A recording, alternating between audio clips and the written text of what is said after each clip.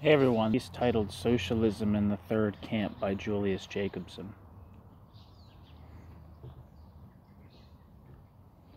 Nearly 7 decades after civilization was made safe for democracy and 40 years since it was resaved, the world is divided by a systematic and ideological fault that threatens not only democracy but to depopulate the planet Earth. To the west of the global fracture are the forces of capitalism generaled by Americans with essentially loyal though sometimes recalcitrant European junior partners.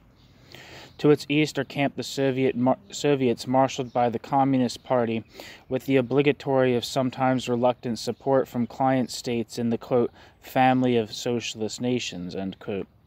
Each camp bristles with conventional weapons and nuclear warheads and missiles, often designed by benign trademarks appropriate for the technological age. ICBMs, MXs, or SSs, almost as if we were threatened by a war of flying word processors. After 40 years of shaky detents and negotiations punctured by surrogate wars and eyeball-to-eyeball confrontations, the heads of state of the two camps have proved to be incapable of reassuring the human race that some seismic tremor, it need not even be a major quake, will not trigger an exchange of alphabetized weapons and thereby achieve international imperialism's final solution to all our problems. A pessimistic view? Certainly, but a realistic one that finds little comfort in the fact that the antagonisms between the two camps today lack the immediate tangible economic motivations of rival capitalist states from the 18th until the middle of the 20th century. Then, wars were fought primarily, no matter what ideology warring bourgeois powers concocted to fudge up reality, to satisfy the need for colonies as sources of raw materials, for markets for the export of goods and capital, for strategic positions to defend imperial gain or to launch new wars of conquest. These are not the sole or immediate sources of friction in the Cold War today. Western capitalism would certainly be pleased if it had easy economic access to the Balkans, Eastern and Central Europe, but that is hardly an objective for which the West would risk even a conventional war. One would find it an impossible task to prove that American aggression in Vietnam was economically motivated or that the madness of Kennedy's eyeball-to-eyeball confrontation with the Kremlin during the missile crisis had an economic rationale. Similarly, the Soviets' costly aggression in Afghanistan is not economically derivative. Even Soviet domination of half of Europe has lost much of the economic rationale of the post-World War II years when the Kremlin looted its subjugated nations. Cuba is certainly an economic liability to its Soviet benefactor. Soviet military and economic assistance to Cambodia, Vietnam, Ethiopia, Syria, Angola are costly investments without promise of material return. Libya is the beneficiary of Soviet military largesse, but it is Western capitalism which benefits as Libya's major trading partner. Even in the Middle East, where oil wells and investment are of great concern to Western capitalism, they do not have the same prize value for the Soviet camp. Footnote. While immediate economic rivalry has diminished as a source of Cold War conflict, there are important internal economic and political interests within the U.S. and the Soviet Union with a definite stake in maintaining global tensions. Above all, in the United States, where the Pentagon, which is scheduled to receive 28% of our national budget, and armament manufacturers have shown greater concern for status and profits than for survival and disarmament. In our permanent war economy, what Eisenhower warned against as the, quote, military-industrial complex, end quote, 8.5 million are employed in war-related industries and billions realized in profits, so that any drastic cutback in military allocations and easing of Cold War tensions could have serious repercussions in our economy as a whole and weaken the prestige and authority of the military establishment. The Soviet Union, too, has its military and administrative apparatuses of ribbon-bedecked generals and bureaucrats whose prestige and careers are also tied to huge socially wasteful expenditures for conventional and nuclear arms production. End footnote. This is not to deny the continuing reality of economic conflict. Each side, for its own economic stability, still covets foreign markets, sources of raw material and cheap imports that it would deny to the other. But if this were all that separated East and West today, and that is considerable, it would provide a modicum of optimism for preserving life on Earth. There is, however, another element in the conflict acting as a counterweight to any optimism and pulling the world in a confrontational direction, reinforcing our conviction that without the decisive intervention of a third force, a third camp, at least to deter, at best to overcome the two imperialist camps, that even before this century is out, the world might be readied for the second coming. That new element is the war-making potential of ideological antagonisms reflecting the felt needs of the interest of two irreconcilably hostile social systems, capitalism and totalitarian collectivism. In the Great War, whatever separated England, France, the United States, Germany, historically, economically, and culturally, they were all capitalist powers. In fact, all the major combatants were bourgeois, democratic, pluralist societies. Except for Tsarist Russia, the most reactionary power in Europe and ally of that side which spoke most unctuously about saving the world for democracy. Ideology, therefore, merged with war propaganda bombast, since neither side could possibly challenge the basic capitalist order of the other. All that has changed. The Soviet Union emerged out of World War II as the second great victor, and it was and remains a society in which ideology plays a special role. There, as in all capital C communist countries, the prominence of a new type of anti-capitalist class is established by the political supremacy of a bureaucratic communist party removed from all popular institutional constraint. Footnote. I will refer to totalitarian collectivist societies as capital C communist as a concession to common usage. The countries in the Soviet-led bloc stand in the same relation to communism as repression does to freedom. End footnote.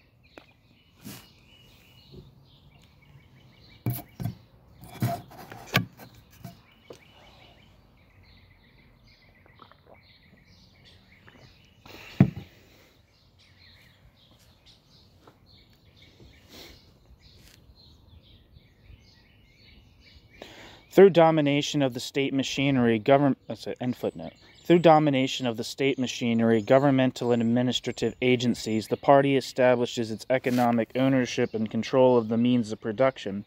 The leadership of the party then, along with heads of subordinate state institutions, becomes the ruling class and, in almost a literal sense, the Politburo becomes its executive committee.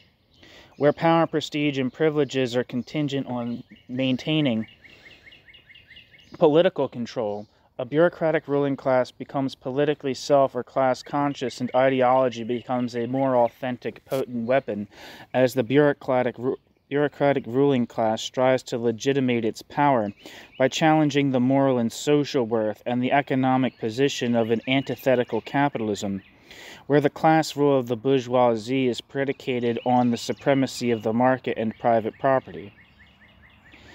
It is not that totalitarianism is prepared to make war for the sake of ideology, as was the case in pre-capitalist societies which embarked on crusading wars for reasons of religious doctrine as well as plunder. It is inconceivable that the Soviets would initiate war for the sake of dogma to install totalitarian collectivist societies in the capitalist West. That is a nightmarish prospect advanced by neoconservatives to justify their own Cold War ideology. Ideology is designed to sanctify the power of the Soviet ruling class and its empire, and is used as a political weapon in the Cold War. A comprehensive analysis of the Soviet ideology would take us too far afield, but all we need add here is that it is used effectively in the struggle to win the, quote, hearts and minds, end quote, of millions in competition with the ideological claims of the West. Soviet ideology is by far the more sophisticated, since it uses the language of socialism and liberation, albeit in the interest of a reactionary social class. It is most expert and effective in its anti-capitalist propaganda when addressing itself to the situation of the exploited of the Third World who have felt for centuries the lash of capitalist imperialism and have not experienced, as yet with few exceptions, the reality of Soviet-style totalitarian oppression. Among the masses of South Africa, by no means your typical Third World country, the Kremlin's ideological capital might well prove seductive to millions who daily come into contact with the workings of Western finance capital. Constructive engagement in the ravings of an American president who has assured them that, quote, segregation, end quote, in their lives is all but a thing of the past. It is small wonder that capitalism remains on the defensive in a losing political war. Thus it supplements ideology with interventionism in Latin America, Africa, the Middle East, and with a further military response in the form of escalating the nuclear arms race. Far more affordable here, economically, than in the Soviet Union, the latter in turn loyal to the hideous concept of, quote, mutual assured destruction, end quote. As a deterrent seeks, quote, balance, end quote, by enlarging its inventory of warheads, missiles, and new weapons systems. Parenthesis, paradoxically, for all the inter-imperialist cannonading, there exists a certain perverse reliance of the camps on maintaining the status quo, and that each camp is ideologically fortified by the crimes of the other. Soviet suppression of solidarity provides indispensable copy for Radio-Free Europe, while Russian propagandists have the favor returned by American intervention in Nicaragua. Certainly maintaining global tensions is viewed by both sides as the lesser evil to a de-escalation of the Cold War and the arms race impelled by the intervention of a powerful, independent, democratic third camp, end parenthesis. New section. The Cold War of the two camps. Understanding the depth of the struggle between conflicting, incompatible socialist systems and ideologies should clue one into the origins of the Cold War. The United States was the only power to emerge from World War II economically unscathed. In fact, its industry expanded enormously, labor productivity increased, and living standards improved. Even the tragic loss of American lives in Europe and the Pacific was less than that suffered by its allies. But much of Europe and the Pacific was in ruins, and for the sake of its own social and economic well-being, the U.S. was compelled to rebuild the capitalist economies of Western Europe. Huge funds were invested which had to be protected from internal and external threats to reviving capitalism. To achieve all this, the U.S. devised the Marshall Plan, pressed for an Atlantic military alliance, maintained an occupying army in West Germany, as well as in its Berlin sector, financed and underwrote anti-communist political movements from Athens to Marseille. I don't know how to say that. I gotta look that up right now. Oh, bitch. I accidentally closed out of my thing. That's annoying.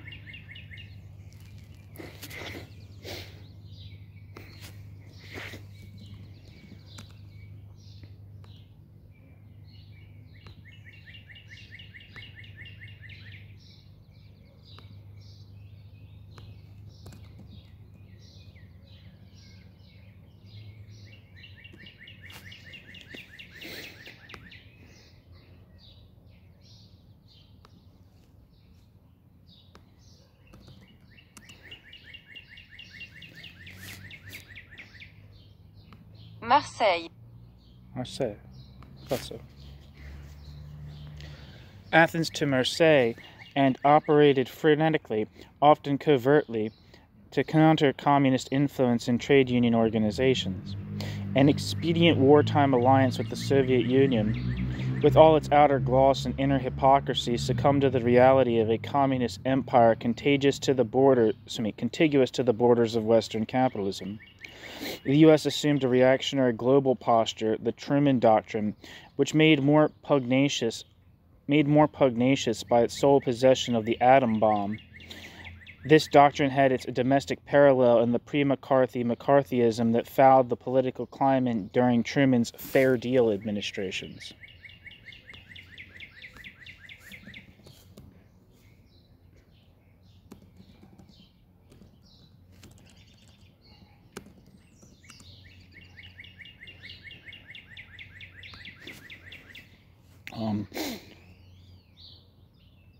The Fair Deal was a set of proposals put forward by U.S. President Harry S. Truman to Congress in 1945, and in Harry Truman's January 1949 State of the Union address.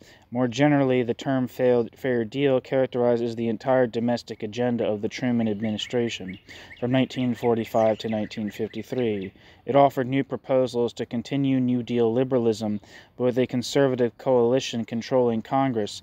Only a few of its major initiatives became law, and then only if they had considerable Republican Party support. As Richard Neustadt concludes, the most important proposals were aid to education, national health insurance, the Fair Employment Practices Commission, and repeal of the Taft-Hartley Act. They were all debated at length, then voted down. Nevertheless, enough smaller and less controversial items passed that liberals could claim some success.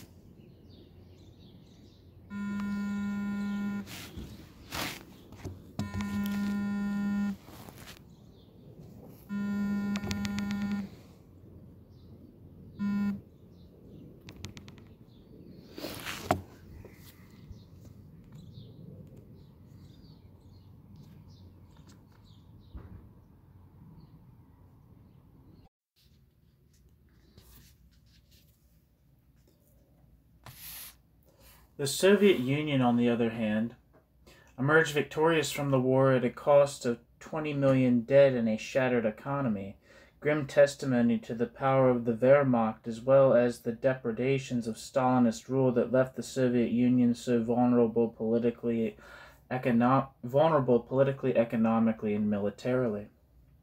To rebuild Soviet industry, to, quote, recruit, and, quote, industrial and technological personnel, to exterminate real and imagined enemies, in a phrase, to protect his totalitarian ruling class, and himself as its apotheosis, Stalin decided, well before the end of the war, the half of Europe was to be replicated in the USSR's own totalitarian image and put at the disposal of the Kremlin via political intrigue, ideological warfare, and most decisively, by the power of Russian tanks and bayonets.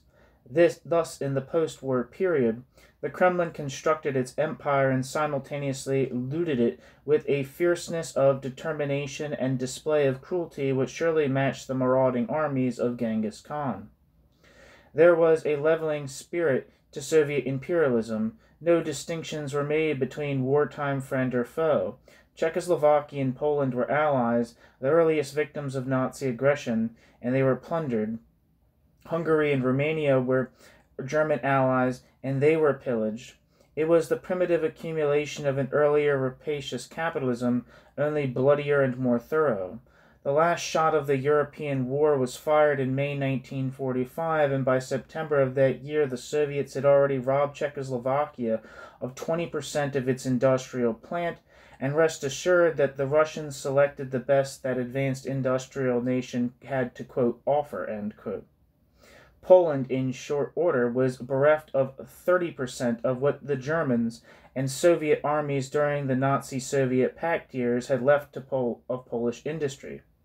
These are but 4 countries picked at random. A complete list of the victims of economic brigandage would include every country in the Soviet Empire, plus the 3 Baltic nations incorporated into the Soviet fatherland, along with portions of Poland.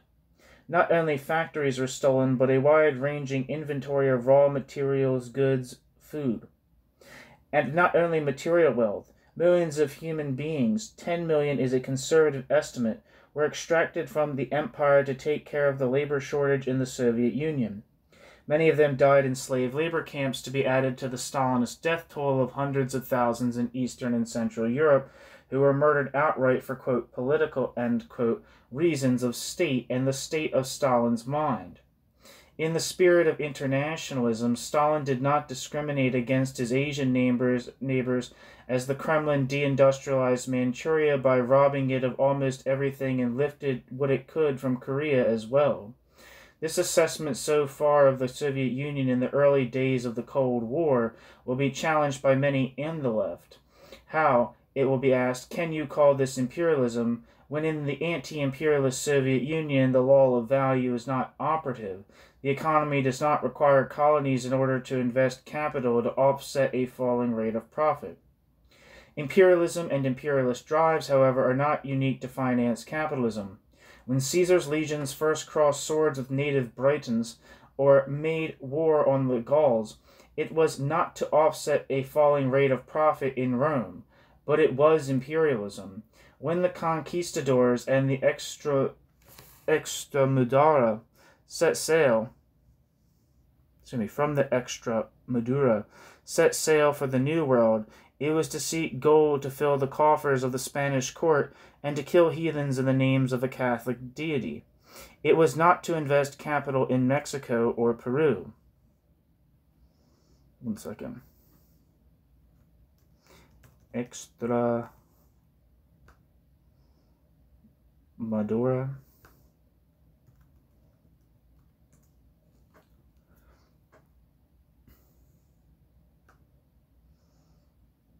Extremadura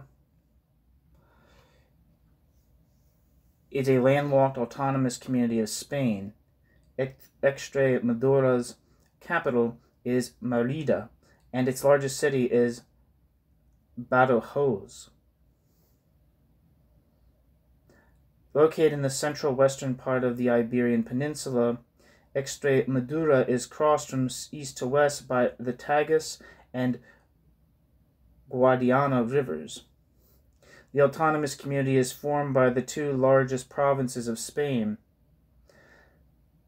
Cáceres and Badajoz.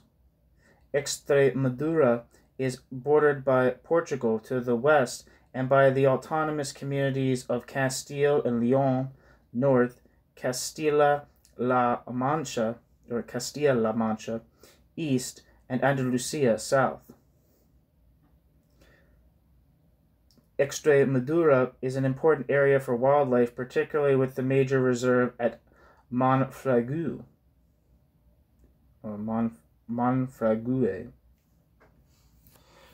which was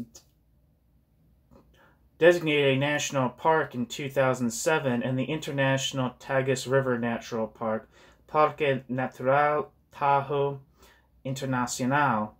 The regional government is led by the president of the regional government of Extremadura, a post currently held by Maria Guardiola of the People's Party. The Day of Extremadura is celebrated on the 8th of September. It coincides with the Catholic festivity of Our Lady of Guadalupe. The region, featuring an enormous energy surplus and hosting lithium deposits, is at the forefront of Spain's plans for energy transition and decarbonization. So that's Extremadura. So, when the conquistadors from the Extremadura set sail for the New World, it was to seek gold to fill the coffers of the Spanish court and to kill heathens in the name of a Catholic deity. It was not to invest capital in Mexico or Peru. Yet that too is imperialism.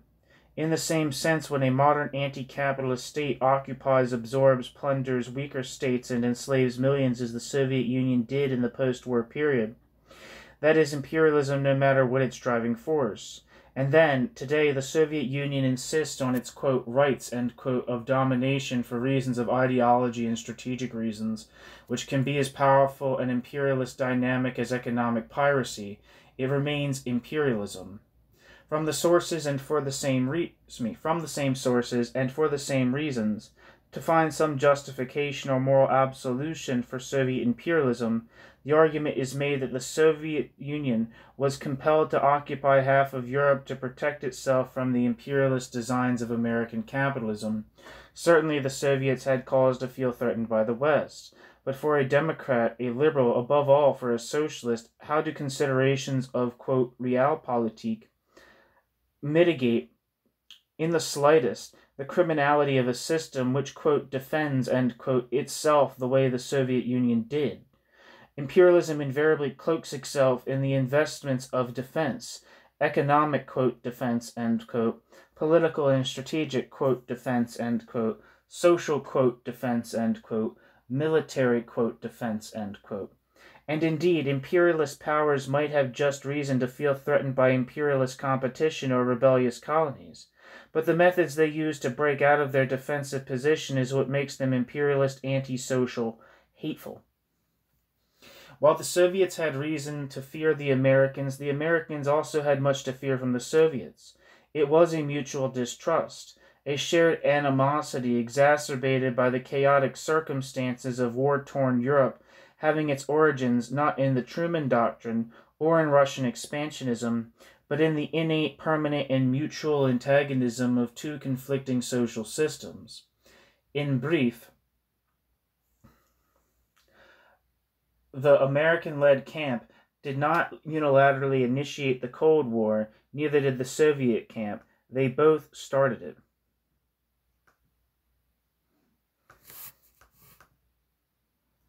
Sorry. This is kind of embarrassing, but I really don't know how to pronounce this word. Détente. Détente, that's what I thought. Détente from above. From the time that Russia developed its own atomic bomb until today, there have been 7 general secretaries of the Soviet Communist Party, including several considered, quote, liberalizers or, quote, reformers. In the United States, 8 men have occupied the White House, some of whom have been representative of the liberal center of American politics. Surely all the general secretaries and all the presidents of these past 30 years realize as well as the average Muscovite or New Yorker that a nuclear arms race increases the risk of a nuclear exchange that neither side can win, since there can be no victors where there will be no life. Yet, not even the basic instinct of individual and social self-preservation has had sufficient force to pressure the two camps to reach some agreement to scrap or even significantly reduce in number the weapons of total destruction. There have been periods of relaxation, arms limitation treaties, small summits and grand summits. Nevertheless, the Cold War persists. The catalog of nuclear weapons continues to grow in quantity and, quote, quality, end quote, with the U.S. taking the lead in the nuclear arms race, of which Star Wars is the latest and most frightening example.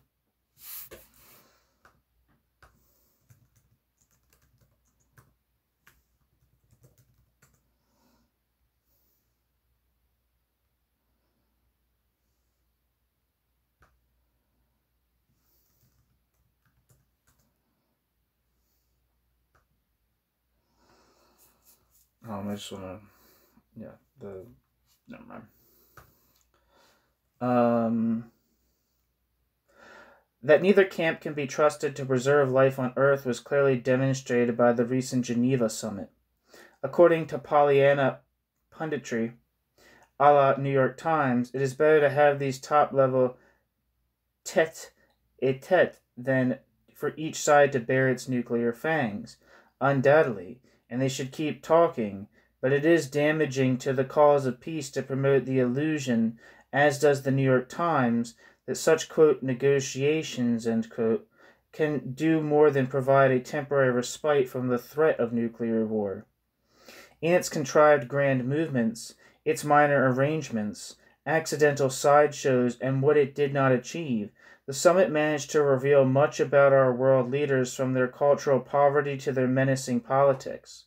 The summit, the 10th of a series, had the aura of a Cecil B. DeMille extravaganza, a year in production with a cast of thousands, more than 3,000 reporters, and who knows how many spear-carrying aides, at a cost running into the millions, all against a lavish background of chateaux, mansions, villas, romantic parks, and a wonderful roaring fire to warm the spirits of the two superstars comfortably ensconced on silk-upholstered Louis Seize fauteuils. The feminine interest was not overlooked, as in the best tradition of international male chauvinism. Two beautifully couturièred ladies, Nancy and Reza, the insolence of the press is boundless. Their husbands are not referred to as Ronald and Mikhail, are trotted out for their mini-tea summit and girlish chit-chat. The Gorbachev couple particularly impressed reporters who were quick to point out that Mr. Gorbachev was a snappy dresser and, moreover, a young man, all of which bolstered some experts' perception of Gorbachev as a reforming young Turk. Gorbachev is exactly the same age as Stalin was in the mid-30s, when he had already slaughtered several million Russians, but then Stalin's pants never had a crease. The Geneva scenario was long planned and rehearsed, but not everything went smoothly.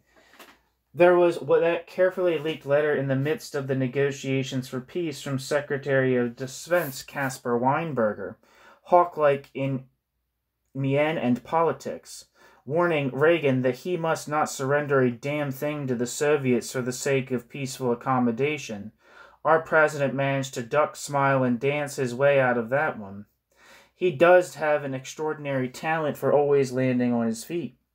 The presidential chief of staff, Reagan, launched his sexist missile. Most women, he said, simply do not, quote, understand how weights or what is happening in Afghanistan. Simply do not, quote, understand throw weights or what is happening in Afghanistan or what is happening in human rights, end quote. They would, quote, rather read the human interest stuff of what happened, end quote. Other presidential aides were quick to explain that their boss didn't mean what he clearly said. Gorbachev, too, had his embarrassing moments in an unexpected encounter with Jesse Jackson, who collared the Soviet leader and pressed him on the issue of Soviet anti-Semitism. Gorbachev countered Jackson with such pearls as, quote, they are fine people, they contribute a lot to our country, they are very talented people, end quote. All of which proves that, quote, the so-called problem of Jews in the Soviet Union does not exist, end quote, except for, quote, those who like to mar relations, end quote. For some of us concerned with the viciousness of party-sponsored anti-Semitism, this is the claptrap of a scoundrel and a cynic. Oddly enough, Jesse Jackson, perhaps over-anxious to convey the image of himself as a diplomat and goodwill ambassador, paid his courteous respects to Gorbachev, calling him a, quote, master communicator, end quote. In the new world order of communicators that would put the General Secretary ahead of the President, who has never been described as more than, quote, great, end quote. But what about peace? Questions of human rights, regional issues. What was achieved? Well, according to the President, in a ceremonial speech marking the end of the, quote, negotiations, end quote, the real report card on Geneva will not come in for months, even years, but we know the questions that must be answered, end quote. What kind of a president do we have who had to go to a summit in faraway Geneva, with all its costly pomp and circumstance, to learn what questions had to be answered? He could have ambled down Pennsylvania Avenue and learned what the questions are from any pedestrian much more cheaply. As for the delayed report card, we don't have to wait at all for the report. We know already that the arms race is still in forward gear, that there is no evidence that agreement was reached on any substantive arms control question. We also know that even while the conferees were talking to each other about peace, the Star Wars program was being accelerated. As the head of the Strategic Defense Initiative Program, Star Wars, Lieutenant General James A. Abrahamson said at the time about the Star Wars program, quote, when the team comes back from Geneva, it will not be to say that we must give up, but rather that we must go ahead even faster, end quote. Which of course has been the case. We also learned at Geneva from a candid Mr. Gorbachev, in remarks at a press conference during the summit, that the questions which heretofore eluded Mr. Reagan are, quote, questions of war and peace, questions of survival, end quote, and that in his opinion, which does carry a bit of weight, to continue, quote, the Star Wars program will not only lead to a further arms race, but it means that all restraints will be blown to the winds, end quote. This makes for a rather bad report card so far. But what about the talks themselves? We learned from the President his post-summit report to the Congress, in his post-summit report to the Congress, that the U.S. official team and the Soviet official team discussed a wide range of issues for 15 hours, and that, quote, approximately 5 of those hours were talks between Mr. Gorbachev and myself, just one-on-one, bracket, just like a basketball matchup, end bracket. That was the best part of our fireside summit, end quote.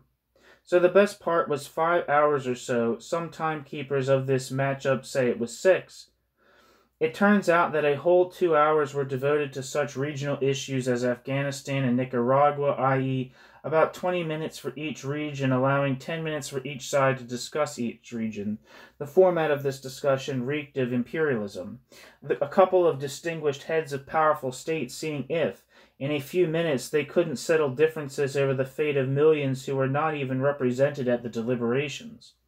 But even within this imperialist framework, predictably enough, little was achieved to relieve Cold War tensions, failing grades for sure. Judging from a joint summit statement following the conference, the two camps barely managed to eke out some post-conference joint statement of banalities and promises to do better next time. But the American camp was quick to claim an ideological victory for its side, which was a bit presumptuous, to say the least, and indiscreetly reveals that winning or losing ideologically was more of a motive for going to the summit than any serious ambition to shift the arms race into reverse gear. There was, however, one allegedly positive outcome of almost existential proportions. According to White House authorities and confirmed by their Kremlin counterparts, when Ronald and Mikhail met and talked just one-on-one, there was created a shared, quote, personal chemistry, end quote. They approached one another, shook hands, made eye-to-eye contact as the cameras rolled, walked toward the fireplace, and something just seemed to click. Magic. It was the, quote, best part, end quote. Like an old-fashioned Hollywood B-movie romance. Perhaps it really happened, but it brings little comfort, for we fear that the chemistry of each man in each camp is dangerous to one's health, and we fear that an interaction of their chemistry can precipitate a lethal change in the Earth's atmosphere that might deny us all a chance to read the report card when the marks are finally in. Détente from below, new section. For socialists, it is axiomatic that world peace cannot be assured short of the creation of a socialist commonwealth of nations. We also know that this is not in the offing, and that ritualistic repetition of socialist axioms are no substitute for working towards more plausible, immediate objectives such as loosening the U.S. hold on Western Europe, weakening the Kremlin stranglehold on Eastern Europe, creating nuclear-free zones. But as socialists, we also believe that to achieve those objectives, it is necessary to build a powerful international peace movement that is free of all illusions and any tie, however tenuous, to either of the two imperialist camps. It would be appalling for any American peace organization to collaborate with or invite fraternal representation from an official, quote, peace, end quote, agency of any Washington administration, whether Republican or Democrat, which manufactures nuclear weapons and remains supportive of violent reactionary movements in societies abroad. By the same token, it is appalling that there are tendencies in the international peace movement which look upon such official, quote, peace agencies, end quote, in the East as legitimate organizations. These tendencies are exaggerated by right-wing opponents of the peace movement for their own purposes. Yet this bent exists, and it should be resisted. This bent exists, and it should be resisted by peace activists, since these Soviet, quote, peace, end quote, agencies are no more committed to peace than any subservient organ of the totalitarian state. Such, quote, peace representatives to international peace gatherings stand in the same relationship to the ruling party state and to the cause of peace as do Soviet generals and tank commanders in Afghanistan, heads of the KGB, and Soviet jailers of authentic peace workers. As against a taunt from above based on maintaining a balance of nuclear terror, which posits a greater threat of war than of peace, Third Camp Socialists propose a détente from below, pressures to de-escalate the arms race exerted by a powerful democratic international peace movement crossing continents and blocks. Such a movement, freed of all illusions about either bloc, cannot fail to strike a more responsive and lasting chord among all peoples, East and West. This détente from below implies that the peace movement reach out to the people of Eastern Europe and the Soviet Union, and this in turn makes it obligatory that the Western peace movement link the question of human rights and peace in the East as a moral obligation and a practical political necessity.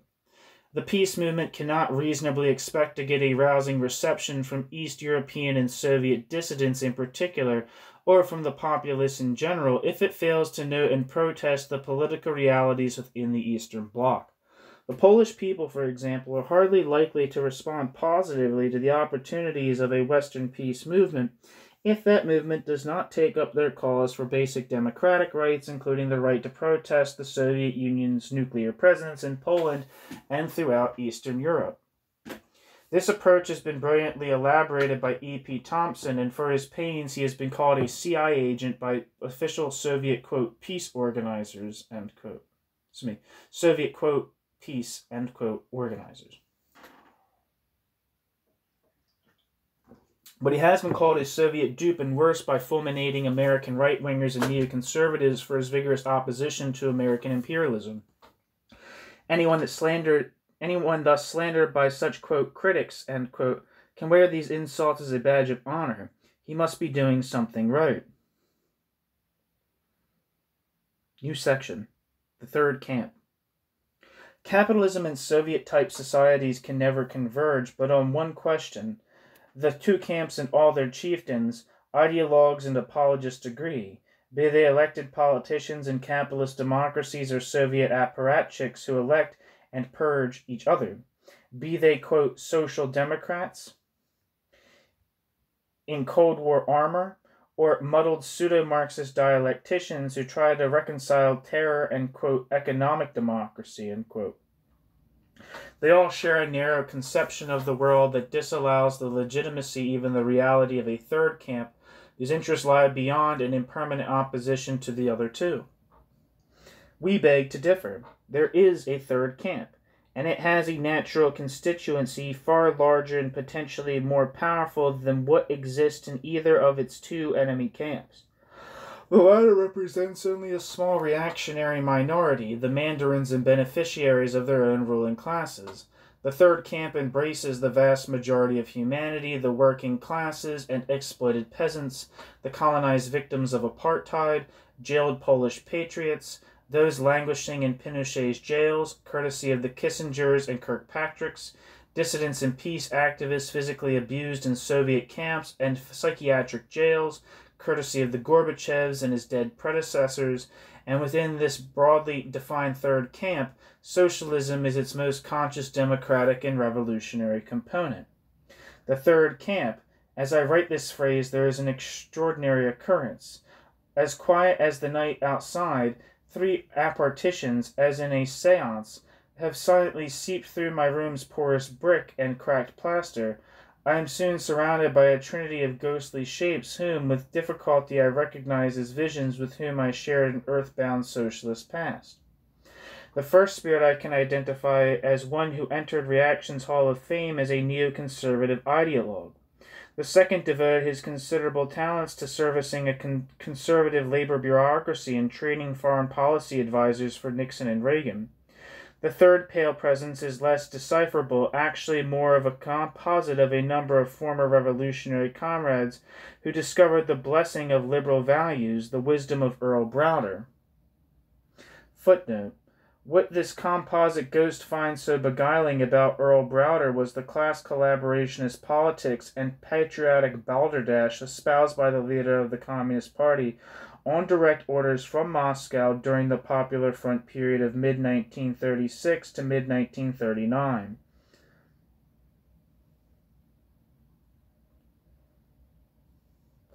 End footnote. If only Earl Browder had not been a Kremlin stooge, and the foolhardiness of such impractical dreamers as Eugene Debs, who for the mere sake of principle denounced World War I before and after U.S. involvement. Now these three ghosts haunt separate political caves, and even do battle with one another. But for all this skirmishing, all three are partisans of the camp of bourgeois democracy, and all three share an allergy, the third less than the first two, to the very phrase third camp. Though some sixth sense peculiar to ghosts, having learned of my article, they have floated in for a visit to lecture and chide me for not joining what they perceive to be the, quote, real world, end quote. Strange advice coming from ghosts. Quote, where, old comrade, is this third camp? Where are its countries, its armies? If David took on Goliath in unequal combat, at least he had the armies of the Israelites behind him ready to smite the Philistines. But you and your few friends have taken on 2 Goliaths and do not even have a suit of armor. As for the socialist third camp, that is even more ethereal than we are. Karl Marx raised the, quote, specter of communism, end quote, 140 years ago, and in all that time the specter never assumed a corporeal presence. Instead, in Europe, socialist parties have politics indistinguishable from bourgeois democrats. In the United States, there isn't even a real party calling itself socialist. And in the Soviet Union, socialism and socialist parties are illegal. The third camp, above all, the socialist third camp, is delusion, a fantasy, end quote. These are cerebral ghosts who can quote from Marx and are possessed of dialectical skills acquired in their radical socialist past. So even if only briefly, the charge made by my uninvited disembodied guest that the third camp is a delusion must be dealt with. The third camp, I reply, has been manifest time and again as a potential and a reality far more tangible than theoretical speculation. In Europe, the very fact that there exists a free numerically large class of workers provides a significant reality to the third camp perspective. Our politics and commitments are also shaped by the existing realities of Western capitalism. In contradictions, its inherent injustice, and its shared responsibility for a Cold War that threatens global destruction. In terms of promoting social justice and human survival, we find it more realistic to address ourselves to the potential forces of an as yet non-existent army of third camp socialism in Europe than to delude ourselves that Western capitalism can ever become a force for peace and social democracy. And history validates our commitment. We know that the working class and its natural allies, particularly in Europe, are subject to great changes of mood and consciousness. Where millions of workers confidently marched off to war in 1914, millions of those who survived the carnage mounted the barricades in Germany and Russia in a class war against capitalism. They were defeated, the reasons for which cannot be examined here. Just let it be noted that one reason for that defeat was the role played by the political and spiritual ancestors of the phantoms crowding my typewriter. But more important here is that passivity and acquiescence is not a natural condition of the working class. We need not go back 70 years. The French working class and its natural allies were also relatively quiescent in the Gaullist years. Yet in 1968 they came within centimeters of shattering the Fifth Republic.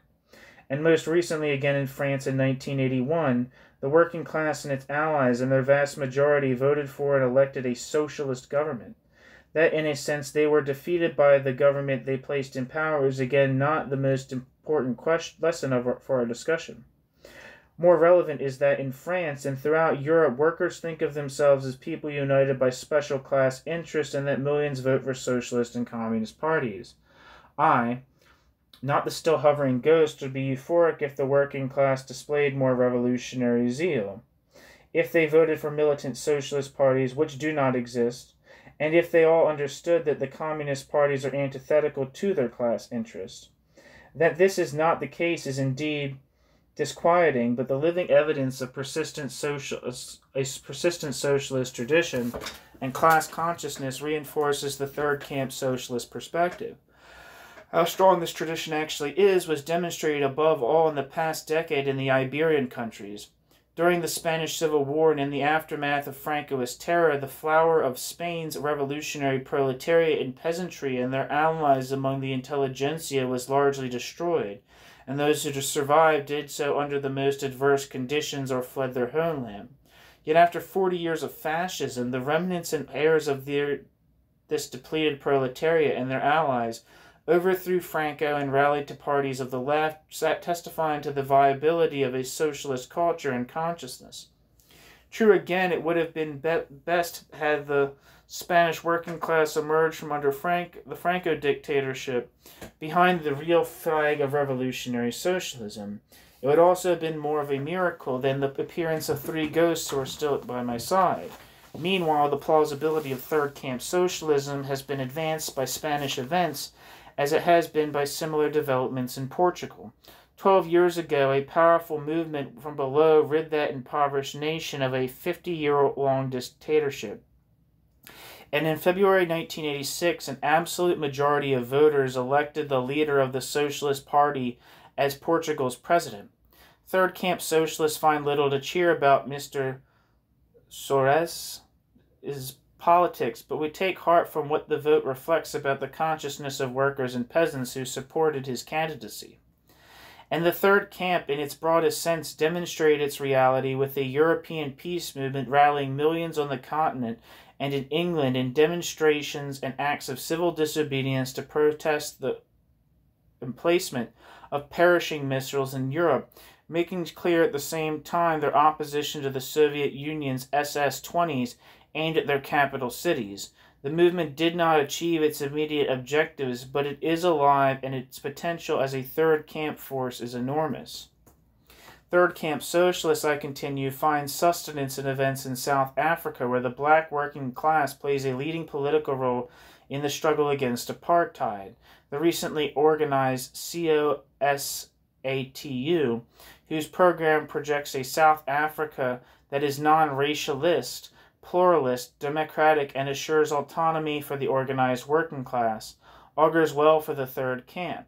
And we are encouraged by the democratic swell from below in the Philippines that has grown to a tidal proportions despite Reagan's embrace of Marcos Caligula as a friend. Just as we are heartened by the fact that it was the Haitian people who deposed Duvalier the Bloody, with whom the U.S. had collaborated.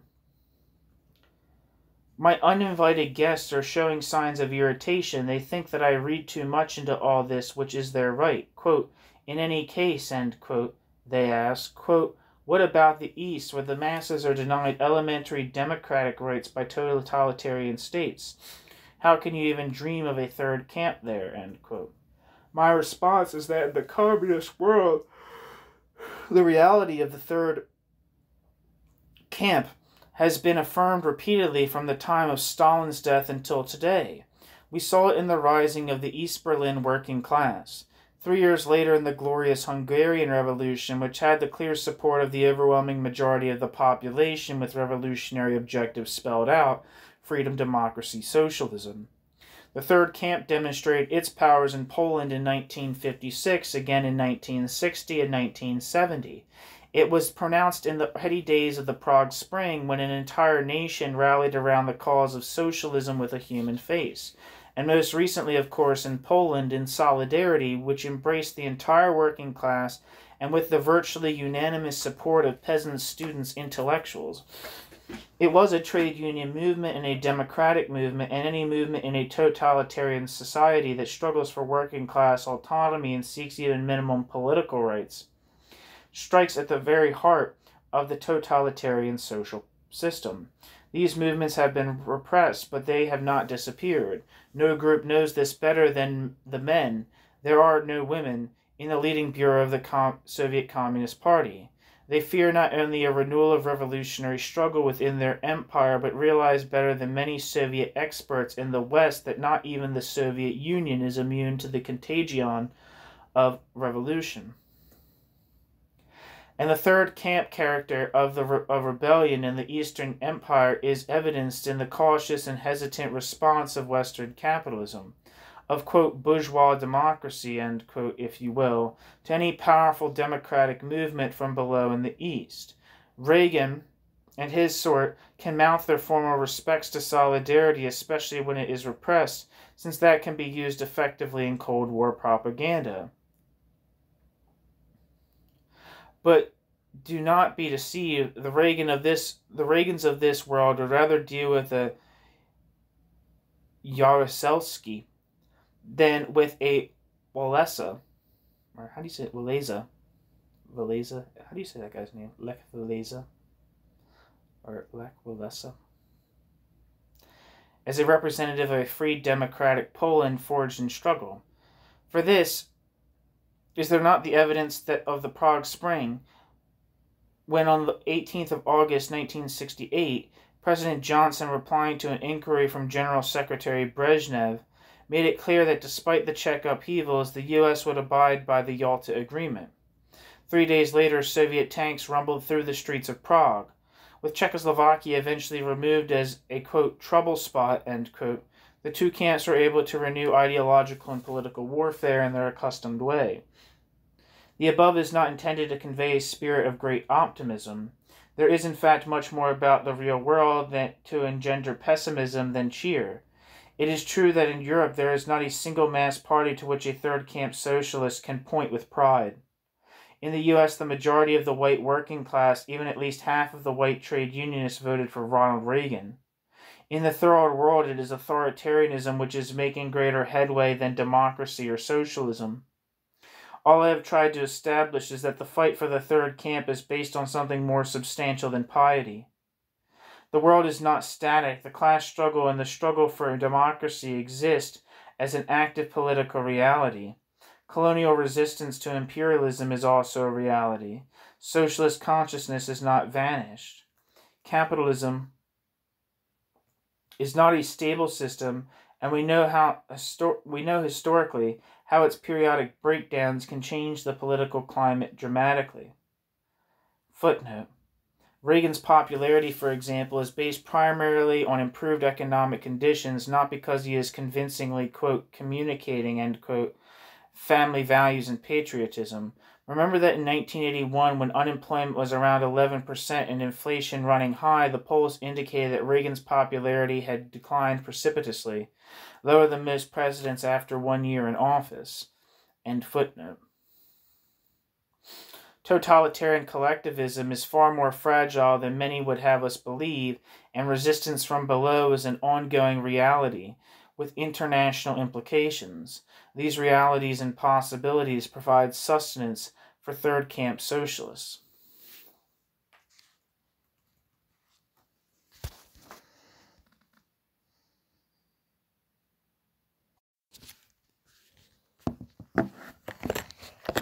Bourgeois democracy in the third camp. Let us say that third camp socialism does not have a ghost of a chance, so to speak. What then? Politics, as the cliché goes, involves choices. This is the cliché of realpolitik.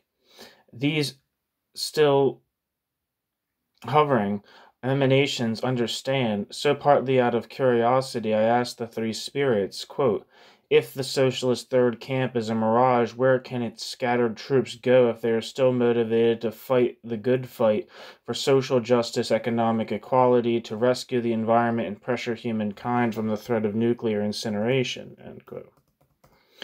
Social justice, equality, the environment, preserve humankind, all of it.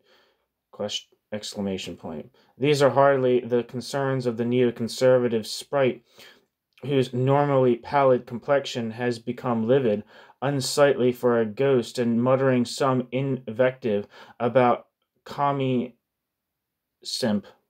He floats away, probably to the office of the national interest, to let loose another ideological missile at the evil empire. And the second phantom, whom I had once been so fond of, is no more responsive. He too leaves the way he came, muttering some deprecations about, quote, sectarian idiots, end quote. And something more colorful. He is probably drifting his way to the offices of Albert Shanker, who may not be at his desk since he indicated recently that he might be volunteering for armed service with the Contras, or perhaps he is cruising to the headquarters of the National Endowment for Democracy to advise his protégés on ways and means of funneling more of the taxpayers' money to some reactionary organization, semi-fascist if necessary, fighting communism in Europe, the Third World, or wherever. Who's Albert Shanker?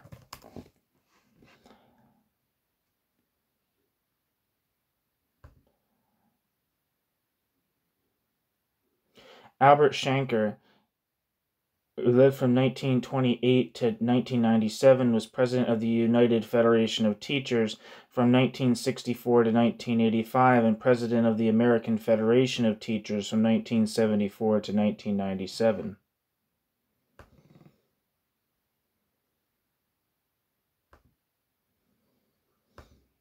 Back to the text.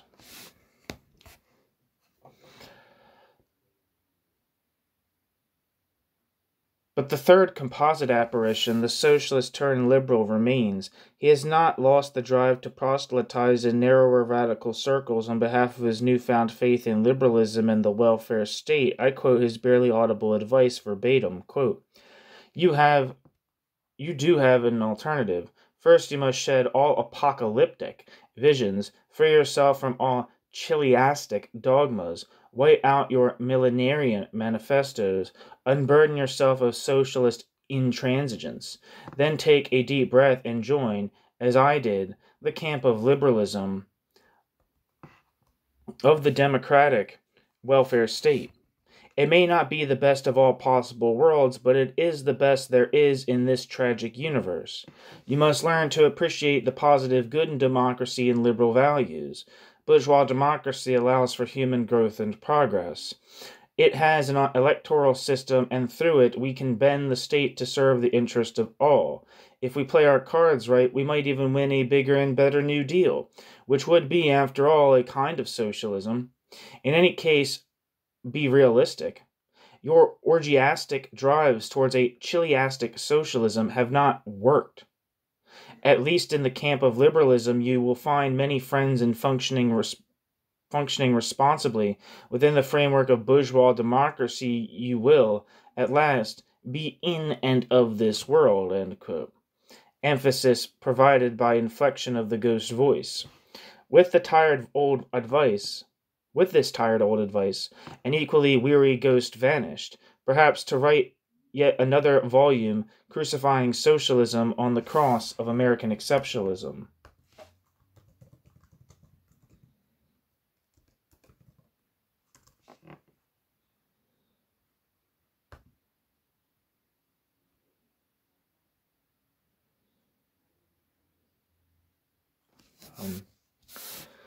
American exceptionalism is the belief that the United States is either distinctive, unique, or exemplary compared to other nations. Proponents argue that the values, political system, and historical development of the United States are unique in human history, often with the implication that it is both destined and entitled to play a distinct and positive role on the world stage. It originates in the observations and writings of French political scientist and historian Alexis de Tocqueville, most notably in his comparison of the United States with Great Britain and his native France. Tocqueville was the first writer to describe the country as, quote, exceptional, end quote, following his travels there in 1831. The earliest documented use of the specific term, quote, American exceptionalism, end quote, is by American communist and intra-communist disputes in the late 1920s. Seymour Morton Lipset, a widely cited political scientist and sociologist, argues that the United States is exceptional and that it started from a revolutionary event. Lipset therefore traces the origins of American exceptionalism to the American Revolution, from which the U.S. emerged as, quote, the first new nation, end quote, with a distinct ideology and having a unique mission to transform the world. This ideology, which Lipset called Americanism, but is often also referred to as American exceptionalism, is based on liberty, egalitarianism, individualism, republicanism, democracy, laissez-faire economics. These principles are sometimes collectively referred to as, quote, American exceptionalism, end quote. As a term in social science, American exceptionalism refers to the United States' status as a global outlier. Critics of the concept claim that the idea of American exceptionalism suggests that the U.S. is better than other countries, has a superior culture, has a unique mission to transform the planet and its inhabitants.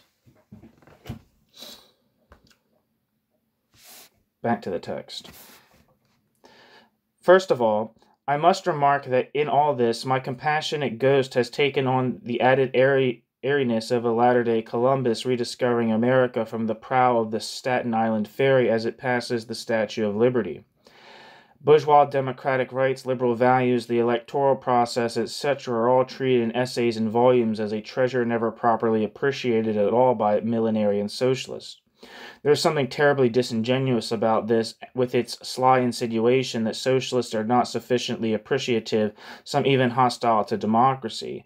Oddly enough, several component elements of this composite liberal ghost and I were brought up in the same socialist movement, and unless my memory deceives me, we were all contemptuous of bourgeois democracy as a political and class system. But we never ignored or undervalued, and certainly never reviled bourgeois democratic political rights. We never denounced freedom of speech, right of assembly, the right to vote, to organize, all the rights we generally think of as liberal or bourgeois democratic. Third camp socialism always aspired to political freedom and popular democratic social controls far beyond what liberal capitalism could either realize or even promise. Above all, with the rise of Stalinism, which has so horribly disfigured and negated the socialist vision, third camp socialists, more than any other political tendency, have underscored the value of democracy, even the limited and sometimes tentative democracy of the liberal capitalist state. It is our very sensitivity to the importance of democracy that is responsible for our sensitivity to the failures of a liberal capitalist society where democratic symbols and practice so often diverge from and sometimes clash with political reality. Far from our very inception as a nation, our laws and institutions have had as their primary, though not exclusive, function the preservation of the rights and interests of property-owning classes. Given the primary role of the liberal capitalist state, many of our democratic rights, including those guaranteed by the Constitution and the Bill of Rights, have not been gained as a gift from the bourgeois democratic state. They had to be fought for, often in bitter, protracted, and sometimes violent struggles, and often led by forces opposed to capitalism itself. Capitalism, as it emerged in the post-Civil War period, for all its political pluralism, was hardly a force for extending and preserving democracy.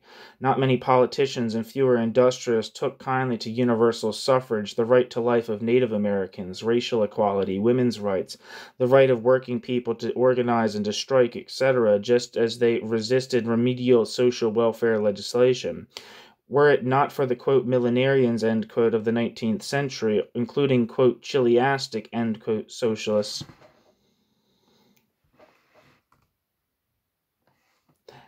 and anarchists, there might be far less for the ghosts of socialism's past to applaud about liberal values. Even the civil rights victories of recent decades were less a tribute to an abstract bourgeois democracy than to the concrete activism in men and women prepared to break the law and suffer the consequences for the sake of forcing minimal reform laws out of the bourgeois state, including rights promised by the laws of the land nearly 2 centuries earlier. History has proven that democracy is not an inherent indissoluble function of capitalism.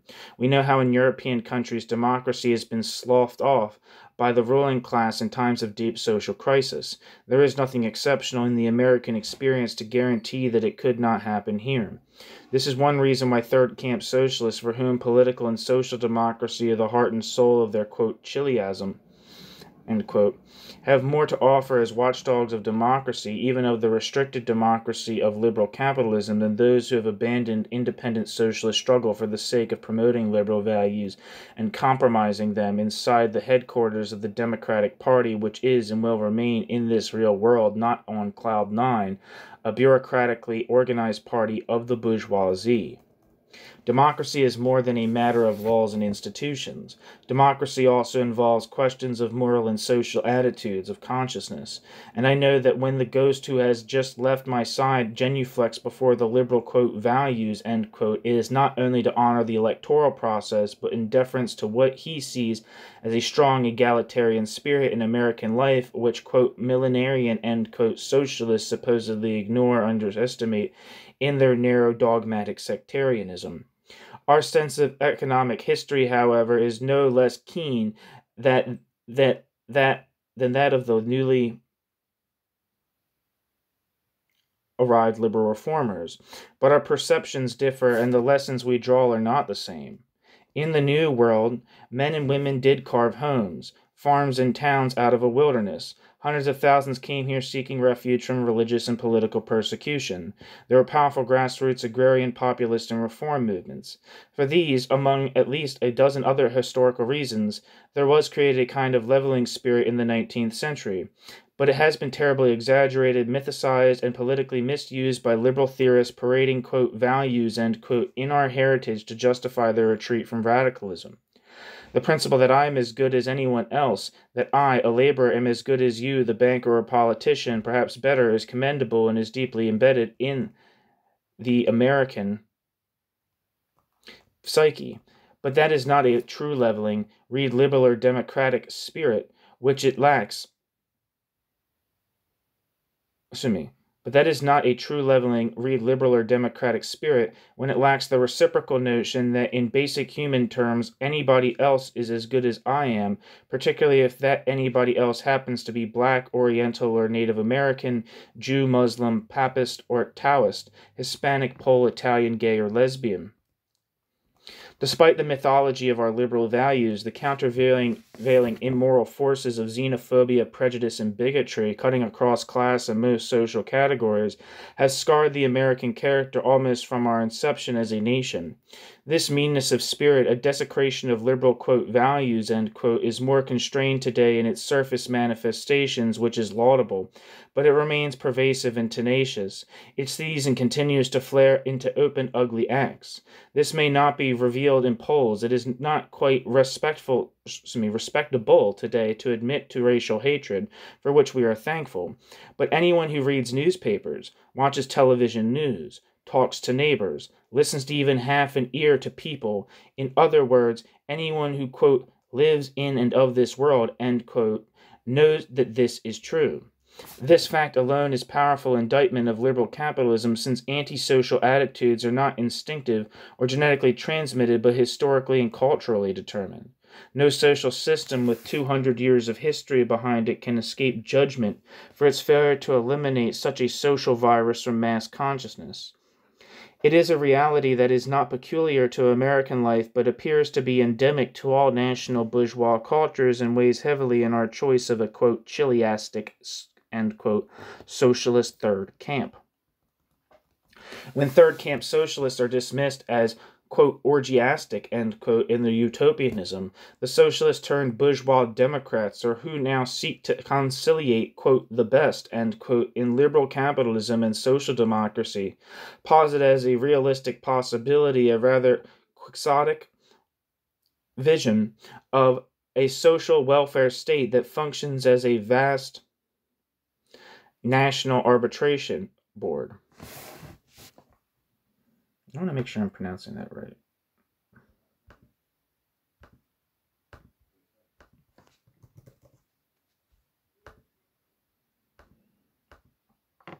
It's not quixotic, is it? It's quixotic, right? Quixotic?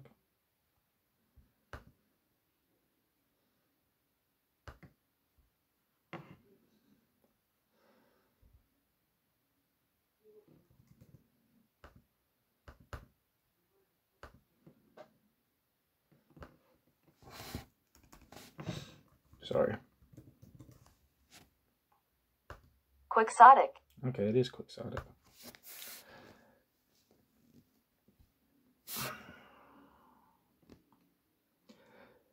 Back to the text. A state which adjudicates differences between such economic categories as labor and capital, quote, categories, end quote, is more al Quran, a term then, quote, class, end quote, judiciously caters to the special needs of farmers, wisely balances conflicting sectional interests, promotes policies to overcome racial and ethnic discord, appropriates funds for progressive social programs, sees to it that banks invest capital rationally and for the social weal, is a state beholden to no economic class, special interest group or political party, only to the national good and a grateful, supportive electorate. The emerging social order will be neither precisely capitalism nor exactly socialism, but a blend of the two, representing the triumph of reason and class collaboration. The final conflict between working class and capitalist class is replaced by the final victory of a quasi-bourgeois, quasi-social democratic enlightenment. The idea of a classless state in a class society is not nearly as novel or interesting as its recent converts from socialism would like to believe. It not only has elements of 19th century utopianism, but approximates the conceptions of reformist European social democratic parties for most of this century, parties which have mass followings and have achieved governmental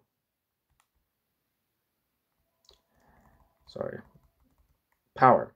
Yet, at no point did they say or could they create a society or a state bearing the faintest resemblance to the class collaborationist Elysium laid out like blueprints in recent volumes. 1 second. I don't know what that means.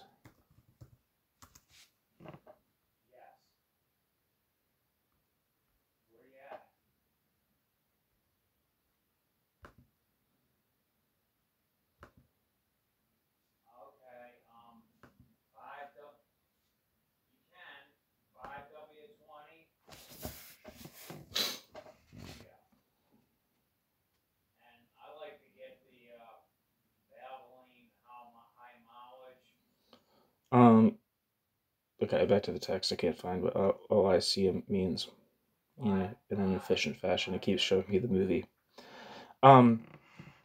This is not to deny that the bourgeois state can promote welfare programs, take punitive action against corporate abuse of power, sponsor progressive tax legislation, support worthy labor legislation, even nationalize a sick industry, etc.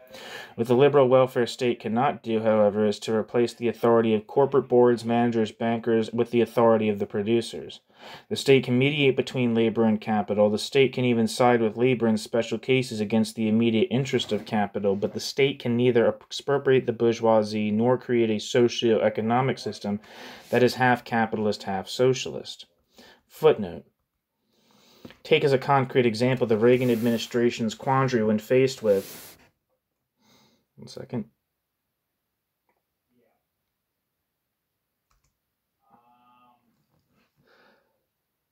The threat of the giant Chrysler Corporation going bankrupt. The government saw but two options: allow Chrysler to go under, as some free enterprise purists in the administration advocated, or provide huge financial assistance to bail out Chrysler.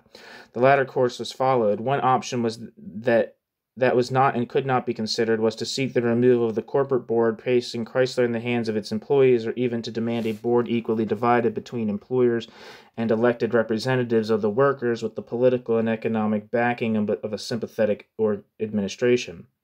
On the contrary, the government's rescue package was contingent on enormous sacrifices by the Chrysler workers, the notorious, quote, givebacks, end quote. Could a liberal democratic administration headed by Walter Mondale, who had the support of social democrats come liberals, have considered options as basic variants with those considered by the Reaganites? The question is obviously rhetorical. Perhaps such an administration would have been less punitive towards the workers, but even that is doubtful. If it is hard to imagine the democratic socialization of a single giant corporation, how much more far-fetched is the notion of a bourgeois welfare state embarking on a national economic policy of creeping socialism or semi-socialism, of promoting the expropriation of capitalists' God-given right to their ownership and control of the means of production. End footnote. Look at Roosevelt and the New Deal. This is particularly relevant today because it is becoming the de rigueur for those who have abandoned the socialist third camp to become social reformers to look back on the New Deal experience with nostalgia and retroactively berate left-wing socialists of the 1930s, themselves included, for their refusal to support the Roosevelt administrations. If only they had taken a positive view of the New Deal, worked within its coalition, and tried nudging it ever so gently to the left, then, well, all sorts of wondrous things might have happened. Franklin Delano Roosevelt was the paragon of an intelligent bourgeois democratic statesman precisely because, in his administrations, Roosevelt revealed that he understood the difference between a capitalist businessman and a capitalist politician. Where the business of a businessman is business, the business of a capitalist statesman is the preservation of the social order. A successful businessman is not required to look beyond the marketplace, and a successful investor has to know where to place his bets on the stock market. On the other hand, a good bourgeois statesman has a social overview. He's concerned with images and ideology and understands that for the sake of social peace and the health of the economic system as a whole, it might be necessary for government to intervene in the private economic sector, sometimes punitively, even if that arouses the ire of, quote, economic royalists, end quote, instinctively hostile to regulatory incursions on their corporate power. All this Roosevelt understood, and he acted accordingly, creating a partial welfare state in the face of resistance from, quote, economic royalists, end quote, and reactionary politicians. But the New Deal was designed to save capitalism from capitalism itself at a time when the whole system seemed to be crumbling from within and was faced by a real threat of class warfare.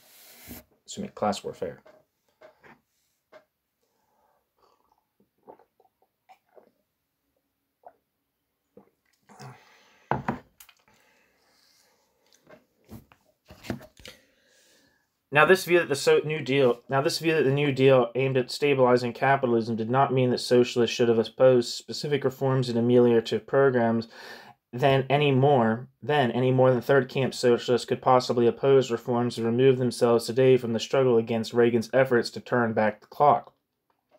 The point is that as socialists, our sights are aimed far beyond the bourgeois democratic welfare state, and we do not deceive ourselves or others that FDR's New Deal, Truman's Fair Deal, Kennedy's New Frontier, or the reforms of Johnson's Great Society ever held forth the promise of socialism or creeping capitalism or of some mythical kingdom blending the best of liberal capitalism and socialism.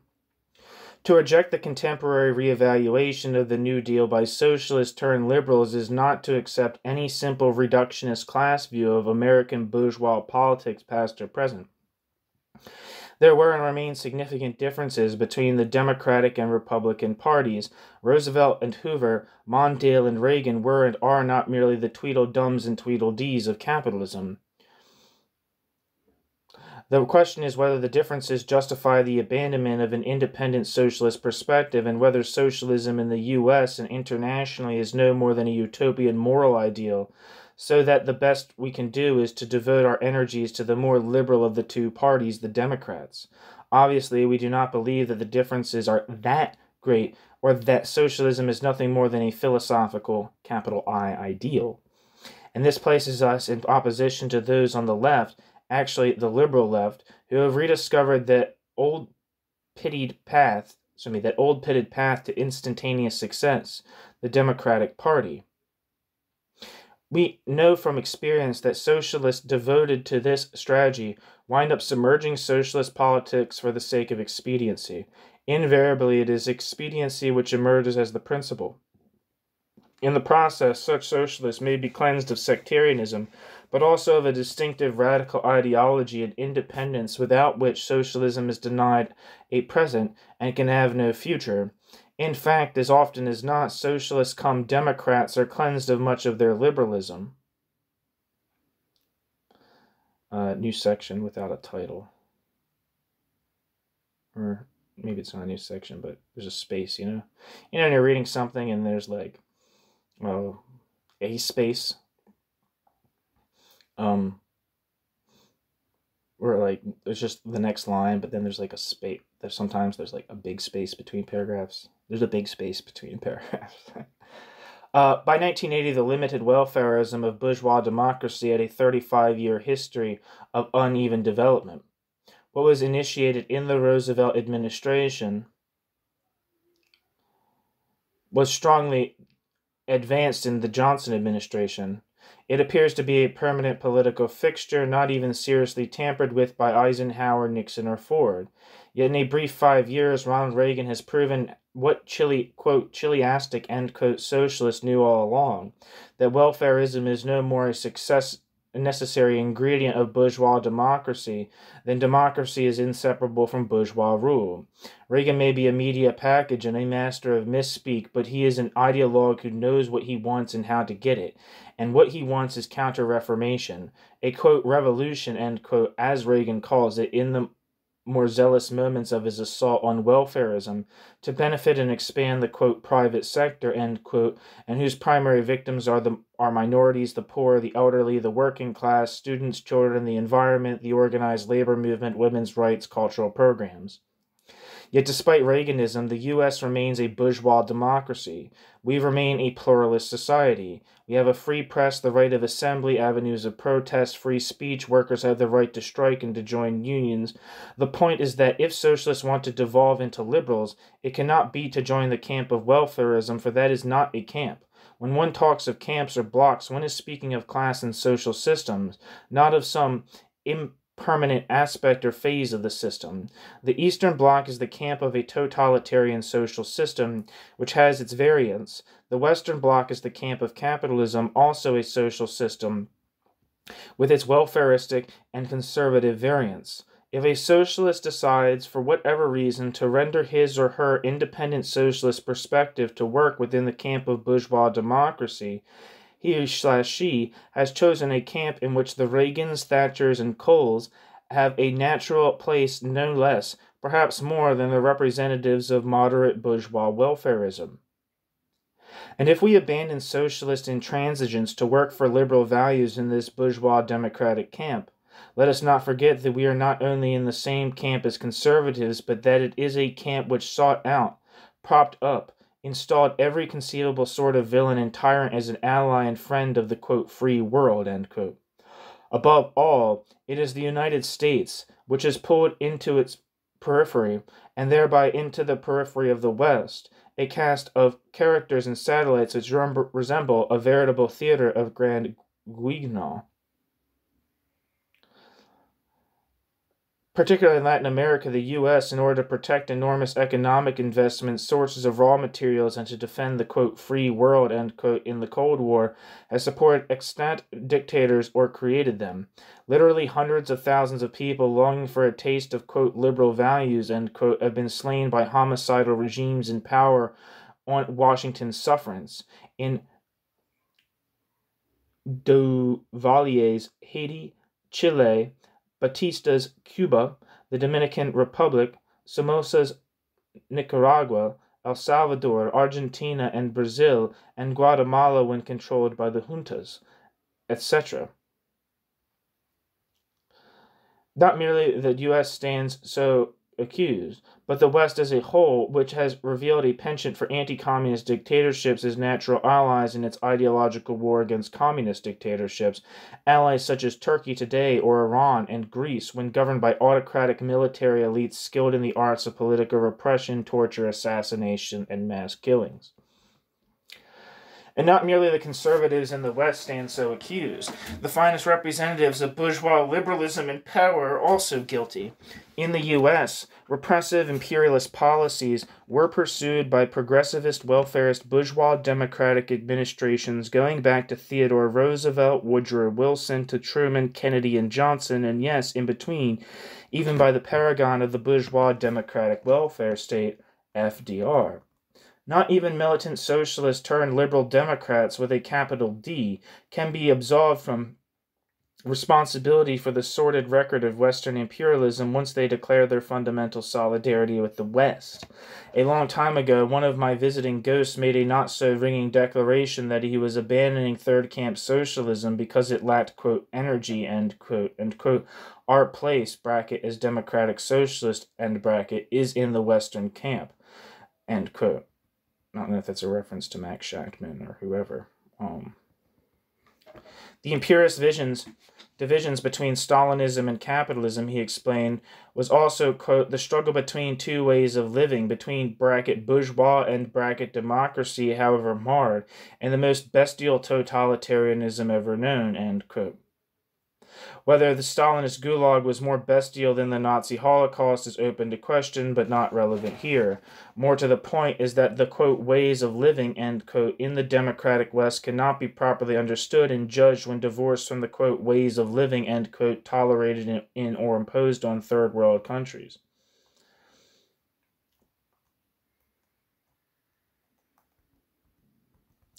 In the United States, much of our better economic living and better political, i.e. democratic living, is contingent on living off the misery of people in the third world, the exploitation of their laboring masses and natural resources, and our superior, quote, ways of living, end quote, are defended ideologically in the Cold War by multinationals, bankers and bourgeois politicians who feel more secure with a Pinochet than an Allende, and take more seriously the advice of Kissinger or Kirkpatrick than of liberal ghosts from socialism's past. The West, then, is not, quote, marred, end quote, by imperialism, but is in part defined by it.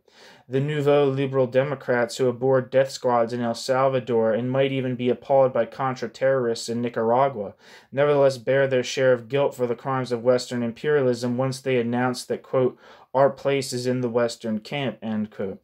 Their responsibility vis-a-vis their chosen Western camp is analogous to the responsibility of apologists for Soviet totalitarianism who repudiate aspects of Soviet domestic and foreign policies which violate their political sensibilities, such as anti-Semitism or suppression of solidarity in Poland, but cannot avoid political and moral responsibility for repugnant acts logically executed by a social system or a camp with which they identify or defend in some fundamental way. Converts from radicalism to welfarism and liberal, quote, values, end quote, are frequently so abstract in their discussion of New Deal type societies that they make it difficult to come to grips with their arguments. Their evidence is selective, ignoring or downplaying the darker side of welfare states as they really were, as though the welfare state could be defined simply by highlighting some choice progressive social legislation. In an otherwise interesting book on socialism by a leading American ideologue of enlightened social welfarism, through magic and sophistry in a chapter aptly called The Invisible Mass Movement, the Democratic Party was transmorgified into a sort of labor party. What a shock for the party chieftains to learn this. And George Meany turned, Cinderella-like, into a sort of closet socialist, which must have shocked George as much as it did many readers. Most extraordinary, though not really, in the chapters dealing with American socialism and this welfare state, there are hardly a dozen sentences on the Vietnam War, none substantive, certainly never critical. Yet, how was it possible to discuss Johnson and the Great Society and not interpret and relate both the man and his welfare state to the realities of their dirty war? It's easy if, in the first place, you were really a critical supporter of that war, as was the case in this instance, and second, if the realities of that war intrude on your cheery vision of the potentialities inherent in some abstract, quote, welfare state, end quote.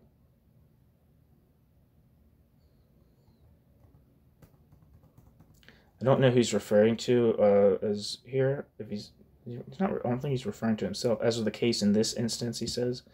I don't know if that means Jacobson himself. I don't think it was Jacobson.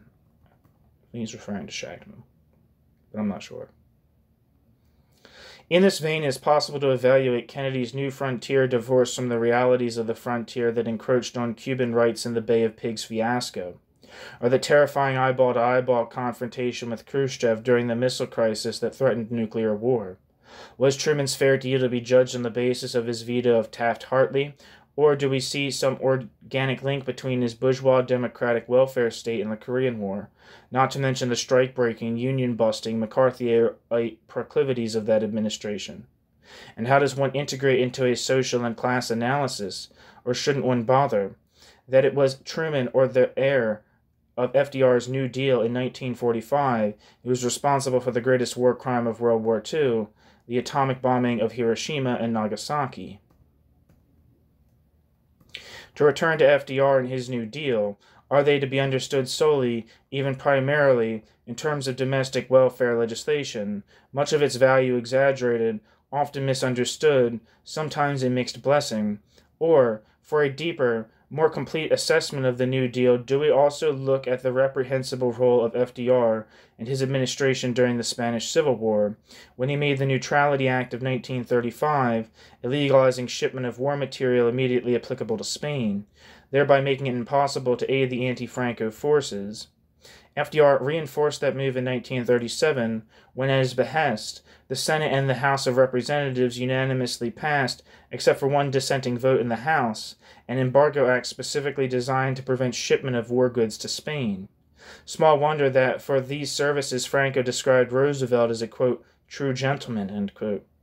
And how does one esteem a president in his New Deal which all but shut the doors to Jewish immigration by the end of the 1930s, a heartless policy that cost the lives of thousands? What of FDR, the New Deal, and the war against fascism?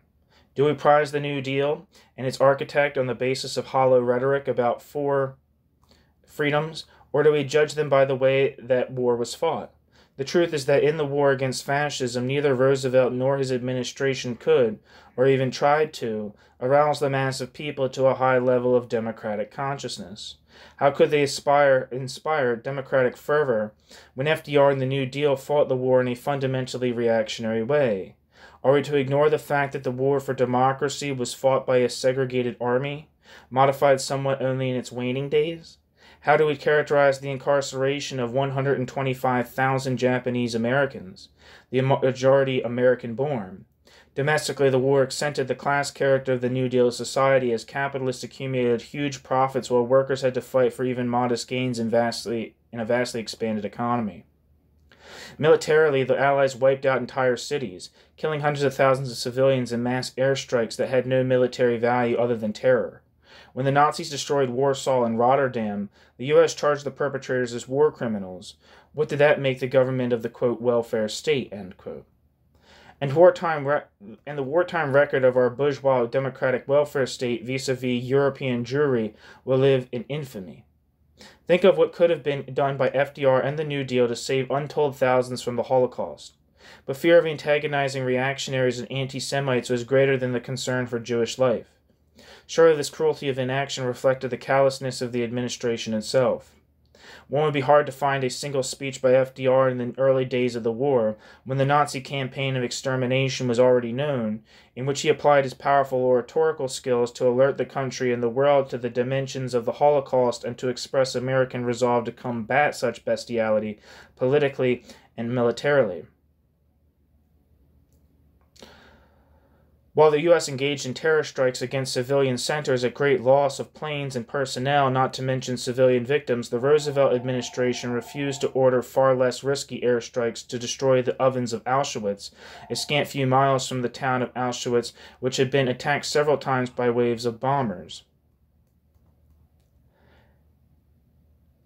The above is just a small number of a much larger list that could be compiled in an indictment of the New Deal type of welfare administration. Are they just incidental to an understanding of what happens to, quote, liberal values, end quote, in times of crisis? I think not. They are not the whole story, but they are an indispensable part of the story.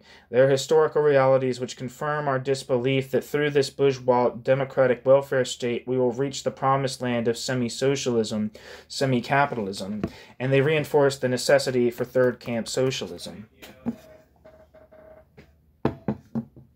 New section.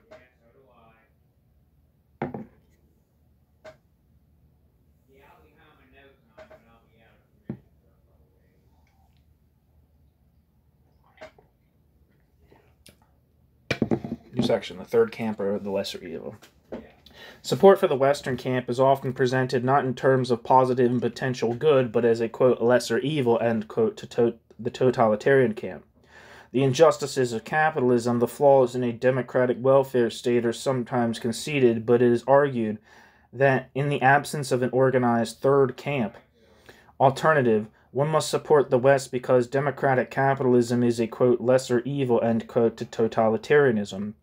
This concept of the lesser evil as an operative principle has been the bane of the socialist movement throughout its history. It has the seductive simplicity of a truism. There is always a lesser evil in politics. Not even fascist Italy matched the evil of Nazi Germany. That would make the former a lesser evil. The question is what, if anything, follows from that? What if through some strange set of circumstances there had been an open confrontation between Il Duce and Der Führer? Should socialists have supported Italian fascism in the absence of a viable socialist alternative? Bourgeois democracy is the lesser evil to totalitarian collectivism. It is inconceivable that any Democrat, socialist, Marxist could think otherwise. Capitalism, even in democratic garb, is despicable, but certain basic liberties and cultural freedoms exist in the West that are denied in the East. In addition, people generally enjoy a higher standard of living in the West. And because the West is democratic, albeit bourgeois, there is a greater possibility that pressure from below can effectuate salutary changes in society. On the other hand, in the East, democracy is suppressed and the dissenter automatically runs the risk of imprisonment. Even where imperialism is concerned, there is a degree of flexibility in the West absent in the East. Only a year or so ago, Reagan embraced Marcos. Today is considering consigning him to the proverbial dustbin. Not that Reagan has undergone a moral reawakening, but Marcos is becoming a political liability and American capitalism can be forced to bend, enough to allow Reagan to make an accommodation to the tremendous pressure from below exerted by the Filipino people. In the East, when the Polish people made their will manifest through solidarity, the Kremlin's response was massive maneuvers around Warsaw, the outlawing of solidarity accompanied by beatings, jailings, even murders carried out by the Comprador junta directed by the puppet Jaruzelski. I'm not sure how to pronounce his name. However, if we could gather up all the wickedness of American imperialist intervention since the end of World War II and place it on one side of some judgmental balance scale of evil, the accumulated weight of American evil might not be so discernibly different from what is piled onto the other side of the scale. On the U.S. side, we would have to make room for overthrowing Mossadegh in Iran and propping up the Shah's bloody rule, subverting a relatively democratic government in Guatemala and replacing it with a series of bloody tyrants, undermining a social democratic government in Chile and installing the brutal Pinochet dictatorship. Almost any dictator in Latin America could and can count on American support. The U.S. endorses Israeli imperialism and terrorist attacks on civilians, aids a pathological killer state in El Salvador, mined harbors in Nicaragua, and advises and finances an army of Contra assassins. There was the Bay of Pigs, Korea, Vietnam, Grenada. The list could go on for pages, but there is not enough room on the U.S. side of the balance scale. Do Soviet crimes weigh even heavier? Possibly. But how would that reduce, by even a gram, the criminal realities of American imperialism and the need to struggle against it? Moreover, on the paramount question of the day, the arms race, it is the U.S. which is the greater evil. The Kremlin has unilaterally declared a limited moratorium on testing and has taken the initiative to cut back nuclear stockpiles. It is not decisive whether the Gorbachev initiatives are taken for propaganda purposes, as Reagan says, or because the Soviet economy is so weak that the arms race is an unbearable economic burden. If it is merely propaganda, the U.S. could counter by taking the Kremlin at its word and going one better. Raise the peace ante with an offer of a longer moratorium on testing and increases in the tempo of a phased cutback of missiles and warheads. We know from experience that the concept of lesser evilism, when used as a guiding political principle, tends to transform a lesser force of evil into something which must be defended almost as if it were a political good. Which brings me back for one final look at the radical cum liberal ghost.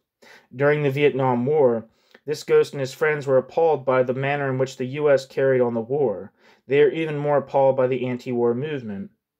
It was evil, they agreed, to support the reactionary Cai and Thu puppets in South Vietnam, But short of a negotiated settlement with the communists, they preferred the prosecution of the war as the lesser evil to the greater evil of a total military victory of communist forces. Thus, lesser evilism as a guiding political principle led to something resembling positive support for the war, what in movement parlance is called, quote, critical support, end quote.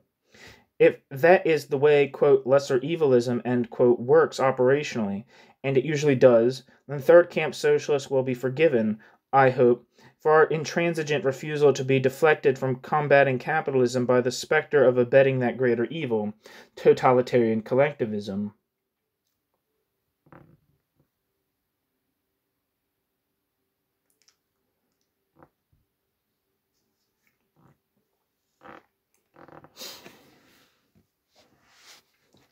The third camp versus the communist camp.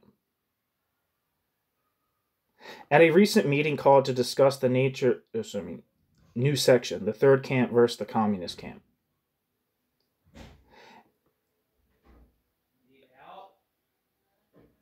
At a recent meeting called to discuss the nature of Soviet society attended by students, some faculty, all seemingly radical though clearly not of a single mind on the question discussed, a jarring note was struck when one of the panelists warned the audience, among whom I doubt a cold warrior could be found, to guard against, quote, knee-jerk anti-Sovietism, end quote. Quote, knee-jerk anti-Sovietism, end quote. What is that? Does this injunction apply to, quote, knee-jerk anti-fascism, end quote?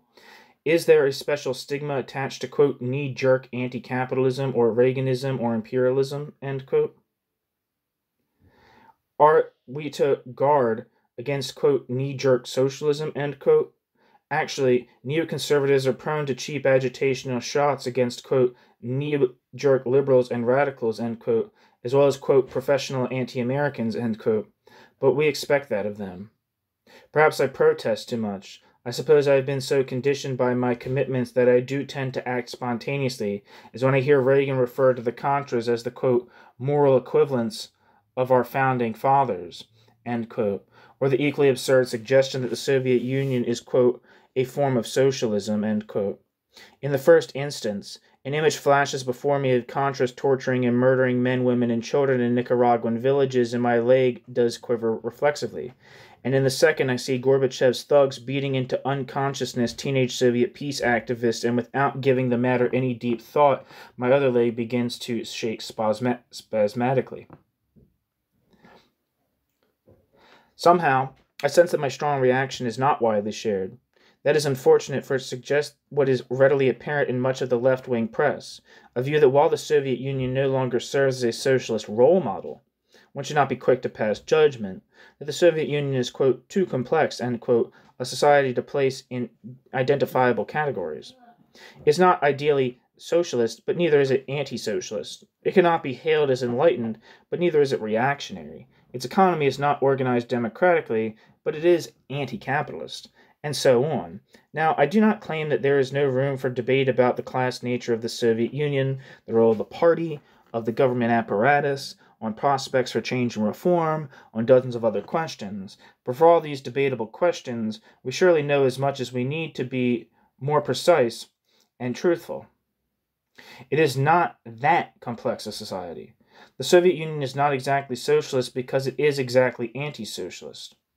Its economy is not organized on democratic principles because it exists in a totalitarian anti-capitalist society. To make these judgments, we know enough. The evidence has been mounting for the greater part of a century. For the sake of discussion, let me pose an abstract problem with multiple choice answers. In good academic terms, we might call it an exercise in, quote, social identification, end quote. There is a society that we will call, quote, X, end quote, and it has the following characteristics. In society, quote, X, there is but one political party whose supremacy is guaranteed by law. The party controls the political and economic life of the country. This party controls economic institutions and organizes overall plans. This party functions as the nerve and operational center of the society. And this party is beholden to no one except itself. This party is the final arbiter of all disputes in all other social institutions. And where there are disputes within this party, these disputes are resolved by decisions of a small number of those on top. This party is self-perpetuating. In society, quote, X, end quote, there are rulers but no electorate. To qualify as an electorate, The people have to elect, and to elect means to be able to choose among contestants. But no one is allowed to contest the will of the party. Quote, candidates, end quote, are chosen by the authorities above, and the people have to vote for them. They do not elect them. In society, quote, X, there are no trade unions. There are organizations that call themselves unions, but these organizations have no independence from their employers, the state, and the ruling party. These unions exist primarily to rationalize production, maintain labor discipline, and because these unions provide a necessary ideological facade for the ruling powers, the unions are not allowed to strike. That is against the law. And in a few instances where workers have defied the so-called unions, the law of retribution was swift and brutal. In society X, significant public criticism of the government and party is not allowed. That is forbidden by law and carries a stiff prison sentence for, quote, antisocial agitation and propaganda, end quote. Naturally, organized public protest is an even more serious offense. In society X, women are excluded de facto from the top levels of government and state. At best, there is what other societies call a token representation at lower political levels. Women have the hardest and lowest paid jobs and are expected, in addition, to queue up for food, then cook and clean for the family. Society X is officially atheist, but more than that, it limits the right of individuals to practice religion. Society X particularly dislikes the Jewish religion. In fact, it dislikes the Jewish people. They are not only considered disloyal to party and state, but personally odd and distasteful. So the party-controlled press, there is no non-party controlled press, has occasional little feature stories with cartoons of Jews with very long noses and of sly demeanor engaging in ignoble practices. The Jews are commonly referred to in Society X as, quote, kikes. A huge number of these, quote, so-called, quote, kikes, so unwanted by Society X, are nevertheless not permitted to leave the country. It does seem contradictory on the surface. If you despise a person or people, one would imagine that a group or a state would be only too delighted to have these pariahs leave their fold. It doesn't work that way in Society X, which, as you can already see, is a very complicated system that doesn't lend itself to easy definition. Society X is a great military power, perhaps the world's most powerful. Yet in this society's propaganda, this society is dedicated to peace and has been for many decades. But its armies are growing bigger, as are its tanks and nuclear weapons. It argues that being for peace doesn't mean to disarm yourself. The approach is reminiscent of the recent statement by the Secretary of Defense of a power in competition with Society X that a cut in the defense budget is tantamount to unilateral disarmament. Society X is so devoted to peace that it spends huge amounts of its currency on maintaining an official peace organization. The peace organization, of course, is tightly controlled by the party to which the military is subordinate. While peace-loving forces in the party and military are devoted to their peace organization, they will not permit any independent peace organization to exist as a legal entity. In fact, as this questionnaire about Society X is being prepared, word has just been received that a dozen or so independent peace activists who have been brutally assaulted and some thrown in prison and psychiatric jails by government security forces. Some of these security forces may well be members of the official peace organization. Society X claims that it needs a huge army not only to defend its own borders, it is a large country, but it needs tanks and troops in a vast adjacent area, which is in the protective custody of the party-state motherland. Of course, it turns out that Society X also needs tanks and troops in foreign nations in its custody to defend itself from the wrath of the people in these foreign lands who do not want to, and never did, be in the custody of Society X. The party propagandists in X are proud to announce that there is no unemployment in their society and there are wonderful social programs, in medicine, housing, childcare, etc. Now there are those who deny the full employment claim, but what can hardly be disputed is that despite the welfare programs, Society X enjoys, if that is the right word, the lowest living standards of any modern industrial state. Rents are cheap, but the quality of housing is abysmal and overcrowding is notorious. Wages relative to prices are extremely low, and consumer goods are in short supply. Judged by poverty-level standards of competing nations, we would have to conclude that Society X is a nation of rather poor people. Although there are many poor people in Society X, not everyone is deprived. In fact, wage differentials in X are vast, and there are considerable numbers of party and state functionaries who enjoy huge salaries and special privileges, more than enough to buy country homes, purchase cars, or have them at their disposal as a perquisite of power, and have plenty left over to purchase designer blue jeans and similar luxury items, including pornography, on the black market. Culturally and intellectually, Society X might be described overall as a desert. It is proficient in certain traditional arts, such as the dance, but intellectual freedom of expression and cultural experimentation are out of the question in X. It is considered unhealthy, and correctly so, for the welfare of the party state. Much that exists in that society that is innovative and of interest in literature, philosophy, the arts, political thought, can be found only in the underground culture. Life is so culturally impoverished and drab that X is beset, perhaps more than any other modern state, by problems of alienation. Working people, in particular, have so little to say about the direction of their lives in the workplace or society as a whole that they tend to drink like sturgeons, the national brew, not water. Absenteeism is chronic, and workers are notoriously indifferent to the fulfillment of production quotas. All this is admitted by a new leadership of X, which has plans for economic reforms. Top priority is to be given to overcoming what is called, quote, labor and discipline, end quote. Workers on the job will simply have to turn over a new leaf, put their collective shoulders to the production wheel, or, as the new reforming head of state has made explicit, taught a lesson in how tough their ultimate boss can be. Now, the above, in outlined fashion, is a description of Society X, and so we present to our anti-quote, knee-jerk, anti-Sovietist, end quote, two multiple-choice questions. The first concerns characterization, and we must check one of the following. X most closely approximates a liberal society, a social democratic society, a feudal society, a socialist society, a reactionary society. Now surely those to whom this question is offered will respond on the basis of my outlines that X is a reactionary society. Good. Now we come to the second multiple choice questions, which narrows the equation to one of identity.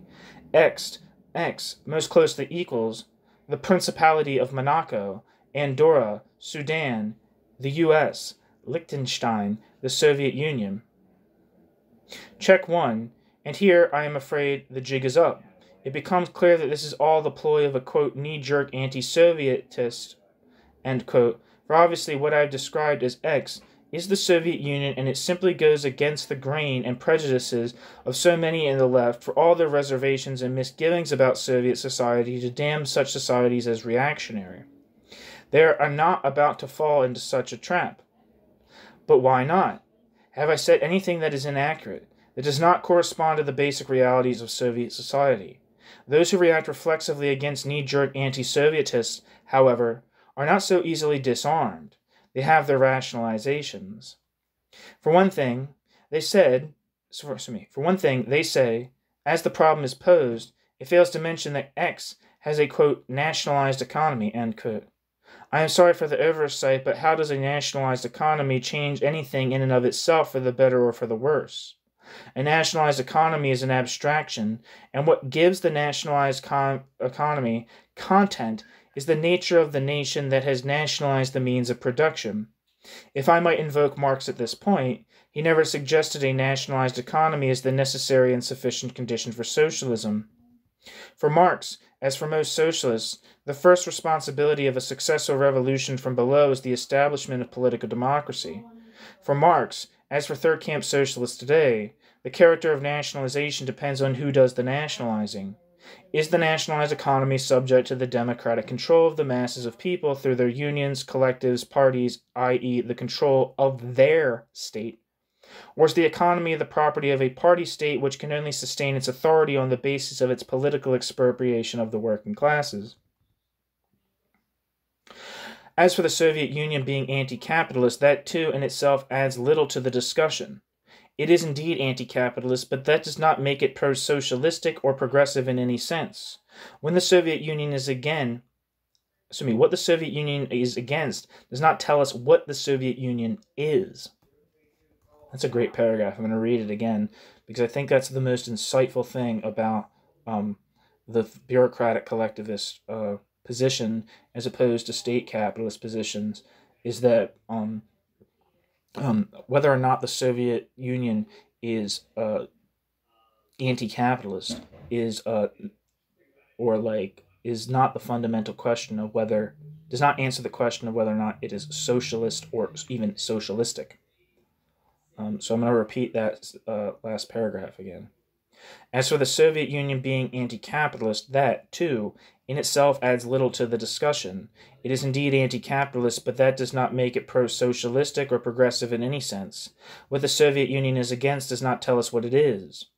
However, it is argued, the Soviet Union is not a homogeneous society without divisions and conflicts.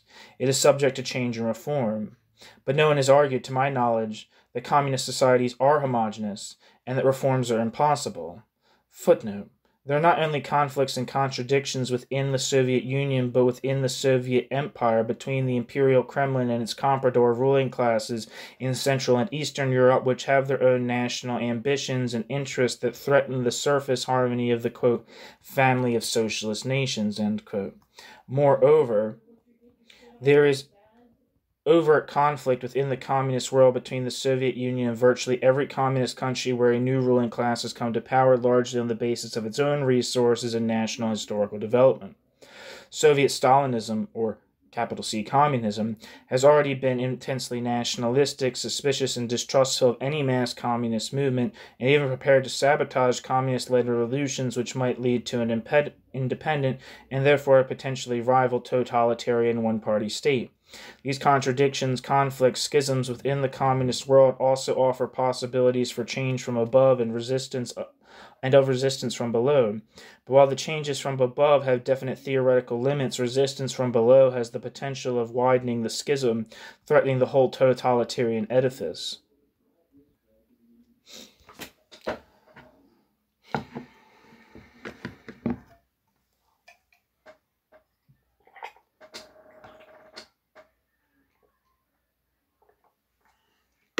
End footnote.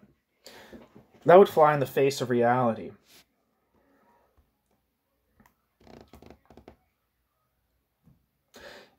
In the Soviet Union, there is conflict, first of all, between the working class and the ruling class, which is not what the anti-Sovietists have in mind. And there is conflict within the ruling class itself, between state economic administrators, all sorts of government functionaries, and the military, for example, who have their own special interests which do not always comport to the planes of the ruling party, which has the responsibility for integrating all subordinate governmental and state institutions. Even within the party, there are differences among the apparatchiks. These conflicts within the ruling class do allow for reforms. The question is, what are the limits of reform in this type of society? Just as the question is the limits to reforms in capitalist societies. In communist societies, all reforms are possible, theoretically, except those which undercut the totalitarian character of class rule. No ruling class will immolate itself. Therefore, in communist societies, reforms from above that deny the political, i.e., class supremacy of the party, are excluded. Just as in capitalist societies, reforms that overturn bourgeois property relations are fanciful. In the communist world, then, the possibility of reform ends where genuine political democracy begins. There can be no multiplicity of parties, no democratic contestation for political and therefore economic power by parties representing the mass of people below. We know about Gorbachev and his economic reforms, his alleged liberalism. Ever since Stalin died, with each succeeding general secretary, we've been promised significant reforms and liberalization, from Malenkov to Khrushchev, to Brezhnev, to Andropov, even to Chernenko, when he was wheeled in.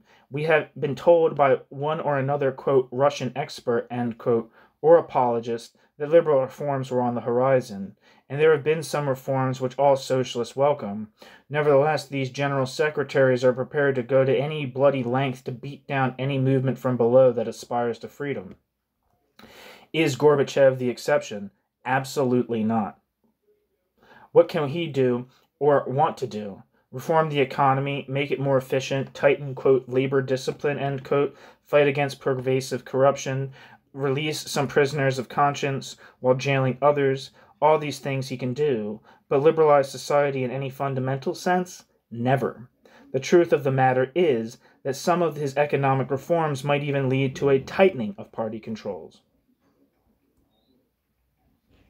Finally, it is argued that at least where the Third World is concerned, the Soviet Union is progressive, at least the lesser evil, and here I must simply throw up my hands in frustration, but not before a comment or two. In the Cold War, it is clearly to the Kremlin's advantage to send arms and personnel to Syria and to Angola. If that is what is meant by advancing Third World revolutions, it will send some assistance to the Sandinistas. That too is useful, but do not doubt that there is a political price tag on the rifles.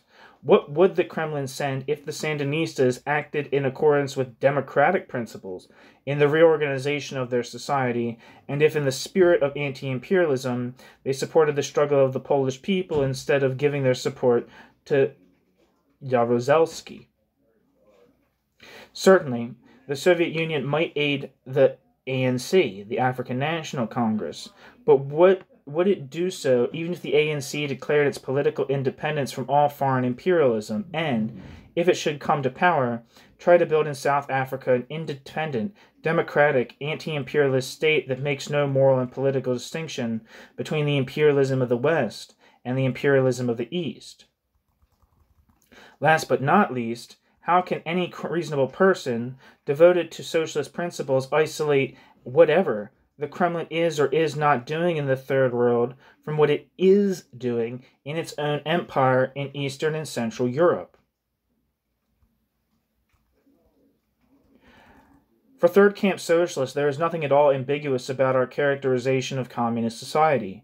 Totalitarian collectivism is not a form of socialism but an expression of reactionary class rule. We are not deceived for a moment by its ideology, which selectively utilizes the symbols and idioms of socialism. Instead, we are alarmed at the fact that so many on the left cannot see through the transparent ideological disguise of a system driven to destroy socialism in theory and practice. Final section. Quote, "The liberation of the working class is the work of the workers alone," end quote, is more than a line from a socialist anthem. It sums up a notion that is relevant and basic to the concepts of third camp socialism. It is suggestive of one socialist vision and capsulizes much that is distinctive in the fight for socialism, or what separates our struggle from the great bourgeois revolutions of the past. The English and French bourgeoisies lacked the will, the energy and numbers to make their own revolution. The revolution was made for them by alien classes of the poor and oppressed for whom an eventually triumphant bourgeoisie would show neither appreciation nor mercy once the power of lord and prelate was broken. To establish the social rule of a minority capitalist class, all that was necessary was to establish the primacy of the market as the regulator of production and to destroy feudal restrictions imposed on the growth and accumulation of capital. By contrast, the working class, which is a majority class and propertyless, can establish its own social rule only on the basis of its heightened class consciousness and its democratic reorganization of society. A socialist transformation cannot be achieved by a well-meaning elite, nor by an inhospitable liberal capitalist class, nor by an alien totalitarian class, only by mass struggle from below. This emphasis on the rule of consciousness, on the importance of democracy, on the need to build movements from below was championed by Marx but far from accepted by a majority of the broadly defined working class movement of the 19th century. Alas, in the contemporary left, also broadly defined, the validity of these revolutionary democratic concepts are denied in theory and or practice by an even wider margin. On the one side are the elitist social democratic parties fearful of militant mass movements from below, and from another side there are those who believe that autocratic rulers and governing totalitarian parties can serve the cause of peace and social progress. Third camp socialism is a reaffirmation of the radical democratic strain of international socialism. For third camp socialists, political and social democracy and the belief in the ability and necessity of working people to govern their own lives are at the core of our socialism. We cannot recognize socialism in any other guise. This is not to suggest that third camp socialism is a sectarian and rigid dogma which provides a, quote, correct line, end quote, on all political questions. The concept is broad enough to embrace a rich variety of views, strategy, and programs. But what is imperative is the acceptance of democracy as a common denominator of socialism if we are to overcome the, quote, crisis of socialism, end quote, over which we have agonized for so many decades. For the crisis is also in socialism, a crisis of self-definition of who we are and what we want.